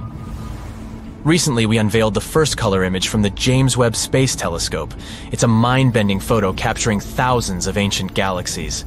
This oldest documented light in the history of the universe dates back over 13 billion years. That's just 600 million years after the Big Bang. It's like getting a sneak peek into the universe's baby album. But that was just the beginning. Astronomers were expecting to see some tiny young galaxies, but what they found was a real surprise. Impossibly early, impossibly massive, and all that from just a tiny red dot. The lead author of the study, Ivo Laba, was working at the computer as usual, and suddenly he got two numbers. Age, 13 billion years. Weight, 100 billion stars. When he realized what that meant, he nearly spit out his coffee. But that red dot was just the beginning. The next day they found 5 more galaxies just like this. Turns out, these 6 massive galaxies are as old as the Milky Way itself. The entire research team was in disbelief. They were like, wait, what? These guys couldn't be that mature so early in time. Did we make a mistake? But nope. The James Webb Space Telescope, the new cool guy on the space block, just has some serious skills. It can see through dust clouds with its infrared vision and spot galaxies that were previously invisible. Move over Hubble. There's a new stargazer in town. But why is it shaking things up so much? Because this discovery affects our understanding of how galaxies formed. Let's try to explain. A long time ago, 13.8 billion years ago to be precise, our universe was born. It was chilling out for a while, and then it started to form the first galaxies. And these galaxies were full of gas and dust. Eventually, this gas started turning into stars. Some galaxies were more massive and had more stars, and some were lighter and had almost no stars at all. In any case, they all grew gradually. The stars in them were born slowly and smoothly. That's how our current models explain this. But these new observations from the James Webb Space Telescope show an unexpected surprise. Looks like, even in the early universe, our ancient friends had lots of stars. More than what we would ever expect. If that's the case, then these galaxies are like the overachievers of the universe. They skipped the small and gradual growth phase and went straight to being giant universe breakers. According to our current cosmological model, they shouldn't even exist. But they do, so it looks like after the Big Bang, the stars were forming much faster than we thought, which is pretty weird. This could mean that there's something missing in our understanding of the galaxy formation. As you can see, these universe breakers are really living up to their name, causing a potential total consensus among scientists. The universe was like, hey, I'm about to flip cosmology models upside down. But let's not jump to conclusions. There are many theories that could explain these mind-boggling discoveries without breaking the standard model. For example, maybe the light we're seeing isn't coming from stars at all, but from the swirling disks of doom around supermassive black holes. These colossal cosmic beasts can gobble up matter and spit out a dazzling light show. And James Webb Telescope's keen eye is picking up on these enigmatic accretion disks like never before. Or maybe these galaxies could be playing hide-and-seek with us. Maybe there's more to the story that we haven't seen yet. After all, the universe is vast and mysterious, and we've only just begun to scratch the surface. And whoa, we really need to slow down here. Before we even try to explain all this stuff, we need to confirm whether these ancient galaxies really are that old. Although even if they're actually just supermassive black holes, it still shows an astounding change. We'll have to wait about a year to find out. One thing's for sure, the James Webb Space Telescope has definitely taught us a valuable lesson. Expect the unexpected. And this is just the beginning of unexpected. Evolab's team wasn't the only one who made such a huge breakthrough. There's also a team that claims that they've unlocked the secrets of the universe's past, and that's worth 2 Nobel Prizes. Move over James Webb Space Telescope, because this discovery came from an antenna that's smaller than a fridge and costs less than $5 million. Talk about space bargain hunting! The astronomers caught this signal that showed some surprises. It was coming from the earliest stars of our universe, back in the days when they were just beginning to twinkle. Say hi to our celestial ancestors again. Now, the signal was pretty weird. The temperatures were unusually low, and there was a pronounced wave that left astronomers scratching their heads. What could be causing all this? Well, there's a theory. Dark matter may have been at work, and if that's the case, then we can really be on the verge of a great discovery. Imagine you're looking at the night sky filled with stars, but there's something else there that you can't see. It's like an invisible cloak that covers the entire universe. Scientists call this mysterious stuff dark matter. Dark matter is like the ghost of our world. It doesn't emit, absorb, or reflect any light. We can't see it with telescopes or our eyes. That's why we call it dark matter. But if we can't detect it in any way, how do we know it exists? Because of its gravitational pull. One day we noticed that our understanding of how galaxies were created was incorrect. According to our calculations, they should have been some chaotic gas, but something held them together, turning them into spirals, like some kind of invisible glue. Then we thought, maybe this invisible glue really exists. If the moon was invisible, we would still suspect that it exists somewhere because its gravity affects the tides on Earth. This is also the case with dark matter. Its gravity influences the motion of galaxies and other cosmic objects. In fact, dark matter makes up a huge chunk of the universe, about 27% of it. Moreover, the normal matter we can see, like stars, planets, and galaxies, only make up about 5% of the universe. So even though we can't see dark matter, there's actually more of it in the universe than everything we can see. Scientists are still trying to figure out if dark matter exists and what it can be made of. Some theories suggest that it could be made up of exotic particles that are different from the particles that we're used to. Others think that it might be some kind of weird, undiscovered form of matter that doesn't interact with light at all. Anyway, it's an intriguing mystery, and if we ever confirm the existence of dark matter, our understanding of our world will change forever. So now you can understand why the excitement in the scientific community is palpable. If this discovery is confirmed, then we will get the first real proof of dark matter. This discovery may be even more important than the Big Bang itself because, as astronomers put it, we are made of star stuff, and so we are glimpsing at our origin. But of course, we still have to wait and explore all this in great detail. In science, one should never rush to conclusions. And while scientists study this stuff, we'll be here, on the edge of our seats waiting for the next space blockbuster to unfold. The universe never ceases to amaze us with its wonders. Who knew that such a small and humble antenna could unlock such cosmic secrets? It just goes to show that in the vastness of space, even the tiniest discoveries can have the biggest impact. Keep looking up, and who knows what other cosmic surprises are waiting to be uncovered. Do me a favor, will ya? Try to imagine the first time you went camping. Maybe you went with your parents. Maybe it happened on a class field trip with your schoolmates. Regardless, try to picture, or remember, what it felt like as the day was coming to an end. The sun has set, but there's still some light outside. Let's say you were lying down, trying to rest for a bit. What's the first thing you remember seeing when looking up? If you're anything like me, it was probably the overwhelming number of stars twinkling right before you. These stars, most of which you can see without any fancy devices, are part of the Milky Way. Believe it or not, our amazing galaxy is almost as old as the universe itself. Age aside, it's also a pretty nice place to be. The Milky Way is like a cosmic nursery where new stars are born. And let me tell you, it's home to some of the most fascinating places, at least from what we can see in pictures. Take the Mystic Mountain, an area in the Carina Nebula. Here, things are always splashing and full of energy. That's because of gas columns collapsing and creating crazy opposing jets that are thrown around like acrobats in a circus. It's like a signature move for stars being born, you know? And if you take a look at this awesome picture, you'll see the elements putting on a colorful show. Blue represents oxygen, green is for hydrogen and nitrogen, and red is the sizzling sulfur. Ready for our next stop on our ride through the Milky Way? Check out these huge, twisted clouds of interstellar dust and gas hanging out in the center of M16, also known as the Eagle Nebula. We've got ourselves the super cool Pillars of Creation, which are like towering columns where brand new stars like to hide and chill.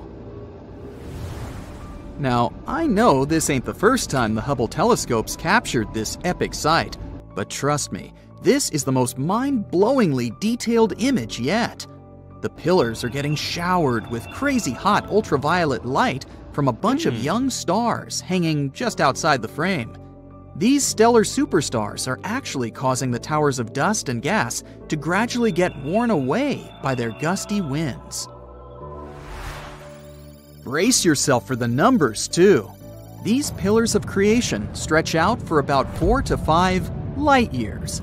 Yeah, it sounds big, but in the grand scheme of things, they're kind of like the cute little siblings of the larger Eagle Nebula, which spans a whopping 70 by 55 light years.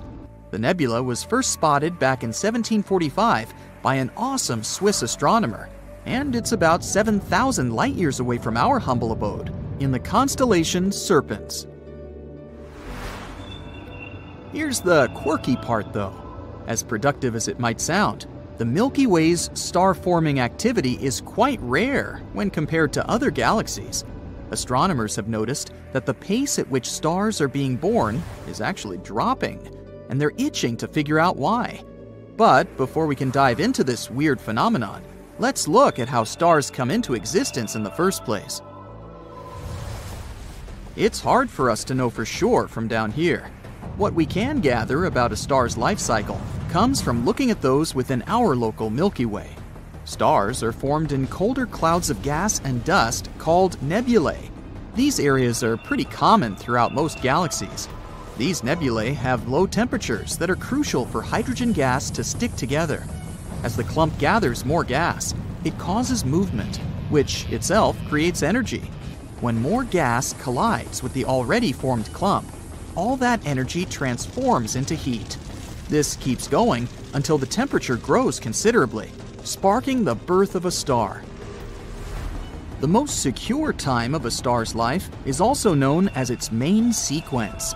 I'll spare you the chemistry lesson, but during this time, the star produces both heat and radiation.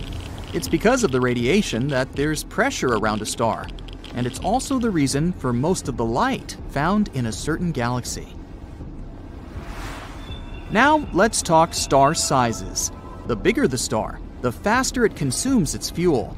These massive stars shine the brightest, emitting high-energy UV light. On the other hand, lower mass brighties live longer, despite not being as shiny as their larger siblings. There's a variety of star sizes in most galaxies we're able to see from down here. Some stars are 0.1% the size of the Sun, while others have 10 times its mass. Once a star finishes up its fuel, it welcomes its grand finale and transforms into a faded star. Stars about the same size as the Sun or smaller can no longer produce radiation at this stage. Gravity takes over, causing their matter to settle into a white dwarf. For bigger stars, the timeline changes a bit. They too collapse, but there's a lot more stuff burning, and it's also hotter in there. This collapse creates a stronger core. When all of the star's insides are done for, the outer layers collapse in a jiffy. It bounces off the core at nearly the speed of light.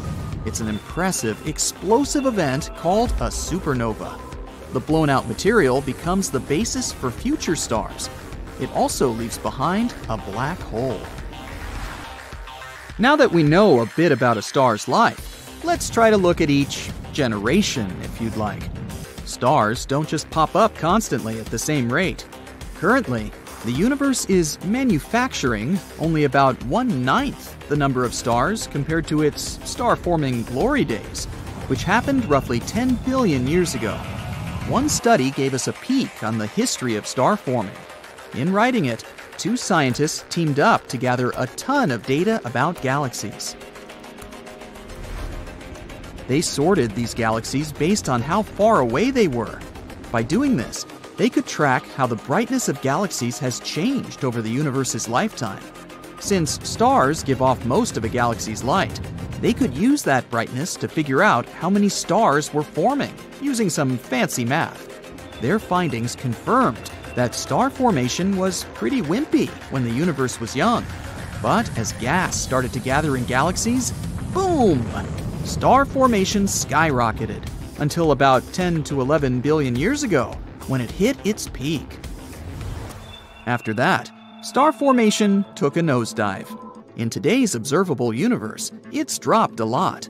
That means around 50% of the stars we see today were born in the first 5 billion years post-Big Bang. A mere quarter formed in the last 6 billion years. So what's causing this cosmic shift? Well, scientists think it's all about that cold gas that stars need when they're born. When galaxies form, the gas gets concentrated inside, leading to a star formation extravaganza. But then, the gas is used up quickly as stars doze off. When supernovae come into play, they blast away that much-needed gas for future star making. Not to mention, it also changes the chemistry of that gas. This crucial piece of information could be a starting point for the star-making decline we see today. Scientists are still not sure why this gas becomes useless. Galaxies are also pretty complex to begin with. There are all sorts of forces involved in maintaining their balance.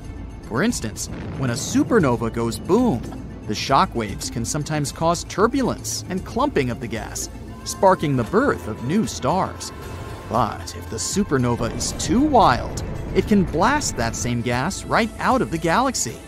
With no gas left in the area, there's little to no chance a new star could form. Now, what does the future hold? Some scientists can't help but wonder what might happen if no new stars pop up. The universe might be simply filled with black holes and fading stars. Solar systems would become inhospitable as their stars lose power, and those ravenous black holes might munch on whatever material is left. As gloomy as it seems, you do have to admit it's a mind-boggling concept. Luckily, we don't have to worry about it happening anytime soon. The universe is a whopping 13.7 billion years old, but the dark era isn't expected to kick in until somewhere way further in the future. But hey, this is just one possible outcome of the decline in star formation. Who knows what other wacky possibilities the universe holds? Jupiter has 79 known moons, and the 4 biggest of them that are particularly interesting are Galilean moons. They were named after Galileo Galilei. He discovered them in the 17th century. They have something in common, but at the same time are all very different. Europa is the smallest of the Galilean moons with a diameter of 1,860 miles. It orbits Jupiter every 3.5 days. The first images we got from there were taken in the 1970s. Its surface mostly consists of water ice. Europa has long fractures, often around a mile wide, that can extend for thousands of miles across its surface. They were probably formed as the crust pulled apart from tidal forces on the mysterious ocean beneath the surface. In 2012, scientists discovered water vapor plumes erupting close to its south pole, rising up to 125 miles. These plumes can help us find what's inside Europa without having to land there. Scientists think there could be a magnificent ocean hidden 10 to 15 miles beneath the solid surface. That ocean could be 40 to 100 miles deep. Even though it's just 1/4 of Earth's diameter, it contains twice as much water as all of our oceans together. This ocean is a potential environment for some forms of life. Scientists believe the entire ice crust is floating on that ocean. It probably makes a full rotation around Europa once every 12,000 years. In the image the Galileo spacecraft took, you can see small dark brown spots. They're 6 miles across and formed as the hot, less dense material was getting to the surface. It either pushed the crust or broke through it altogether. The surface of Europa consists of so-called chaos terrains. They're rough areas surrounded by a smoother surface. Its equator could be covered in ice spikes called penitentes that can go up to 50 feet high. We have them on Earth too, especially in dry areas at high altitudes. But none of them are as big as those on Europa. Our moon has over 5,000 big craters with a diameter of more than 15 miles. Europa's surface lacks impact craters and doesn't look like it's more than 50 million years old. This means the surface of Europa is changing and reforming all the time. This moon is icy and is one of the smoothest of any solid space objects in our solar system. Because of it, it's 5 times brighter than our moon. Europa is under a constant blast of radiation coming from Jupiter. It's so strong, we wouldn't last even a day there. Europa is 5 times further away from the center of our solar system than Earth. That means it barely gets any heat coming from the sun, so it can remain frozen since the average temperature is negative 250 degrees Fahrenheit at the equator and around negative 360 degrees Fahrenheit at the poles. About 40 years ago, the Voyager 1 spacecraft came close to the rocky moon Io and discovered that it's a volcanic champion of our solar system. Io is Jupiter's 5th innermost moon, 4.5 billion years old, nearly the same age as Jupiter itself. It's similar in size to our moon, and even has a similar density and amount of gravity. Many moons in our solar system consist of silicates and water ice, but Io is made of iron and silicate rock. You'd be able to see some beautiful auroras on Io. As this moon rotates around Jupiter, auroras change brightness all the time, but they're always there.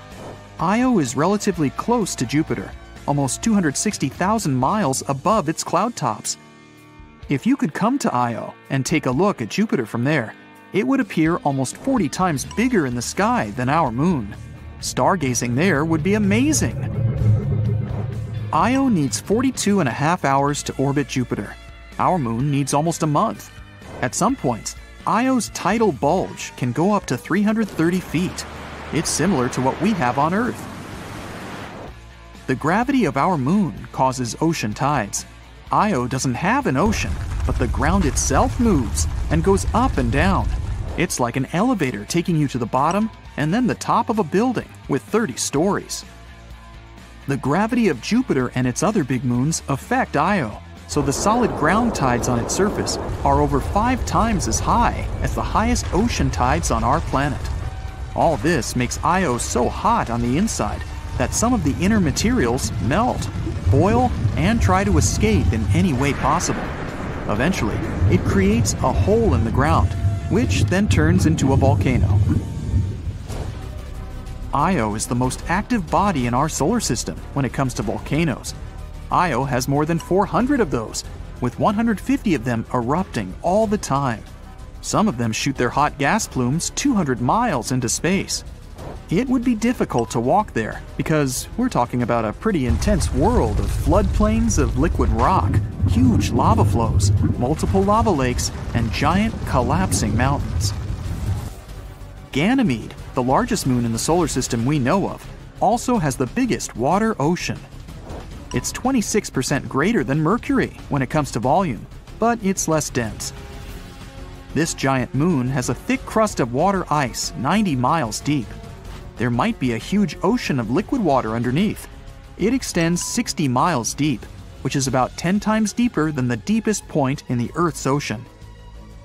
The Voyager spacecraft also detected polar caps made of water frost there. Ganymede is half rock, half water, including tiny amounts of metals and ice. Its atmosphere is very thin and doesn't contain oxygen. This ocean most likely doesn't contain life. The Earth is a great example of how certain microbes and creatures can survive deep down without sunlight. But the ocean of Ganymede is so deep and the pressure is so strong that the water at the bottom is probably compressed back into ice. Certain forms of life in the deepest areas of our ocean survive thanks to geothermal vents that eject minerals. Since there's likely thick ice between the ocean and the core, this isn't the case with Ganymede. But the ocean there is salty, with multiple layers divided by icy sheets. If there's any chance of life, it could be in the part where the rocky core is in contact with the most internal icy layer. Beneath all that water and ice, Ganymede is the only moon in the entire solar system with a magnetic field. It's possible because this moon has a liquid core. Ganymede circles Jupiter approximately once every 7 days. Its orbit is so eccentric that at some points, it's pretty close to Jupiter. Ganymede, Io, and Europa have gravitational forces that affect each other. In the time Ganymede orbits Jupiter once, Europa makes 2 orbits, and Io makes a full circle 4 times. 1/3 of Ganymede's surface contains big dark regions, while the other 2/3 are lighter. Dark areas are older and contain more craters. Lighter areas have long ridges and grooves, about 2,300 feet high and thousands of miles long. Callisto, the 3rd biggest moon in the solar system, 3,000 miles in diameter, needs 17 Earth days to orbit Jupiter. Its atmosphere is very thin. There are many impact craters, but its ancient crust has basically been the same for more than 4 billion years. When a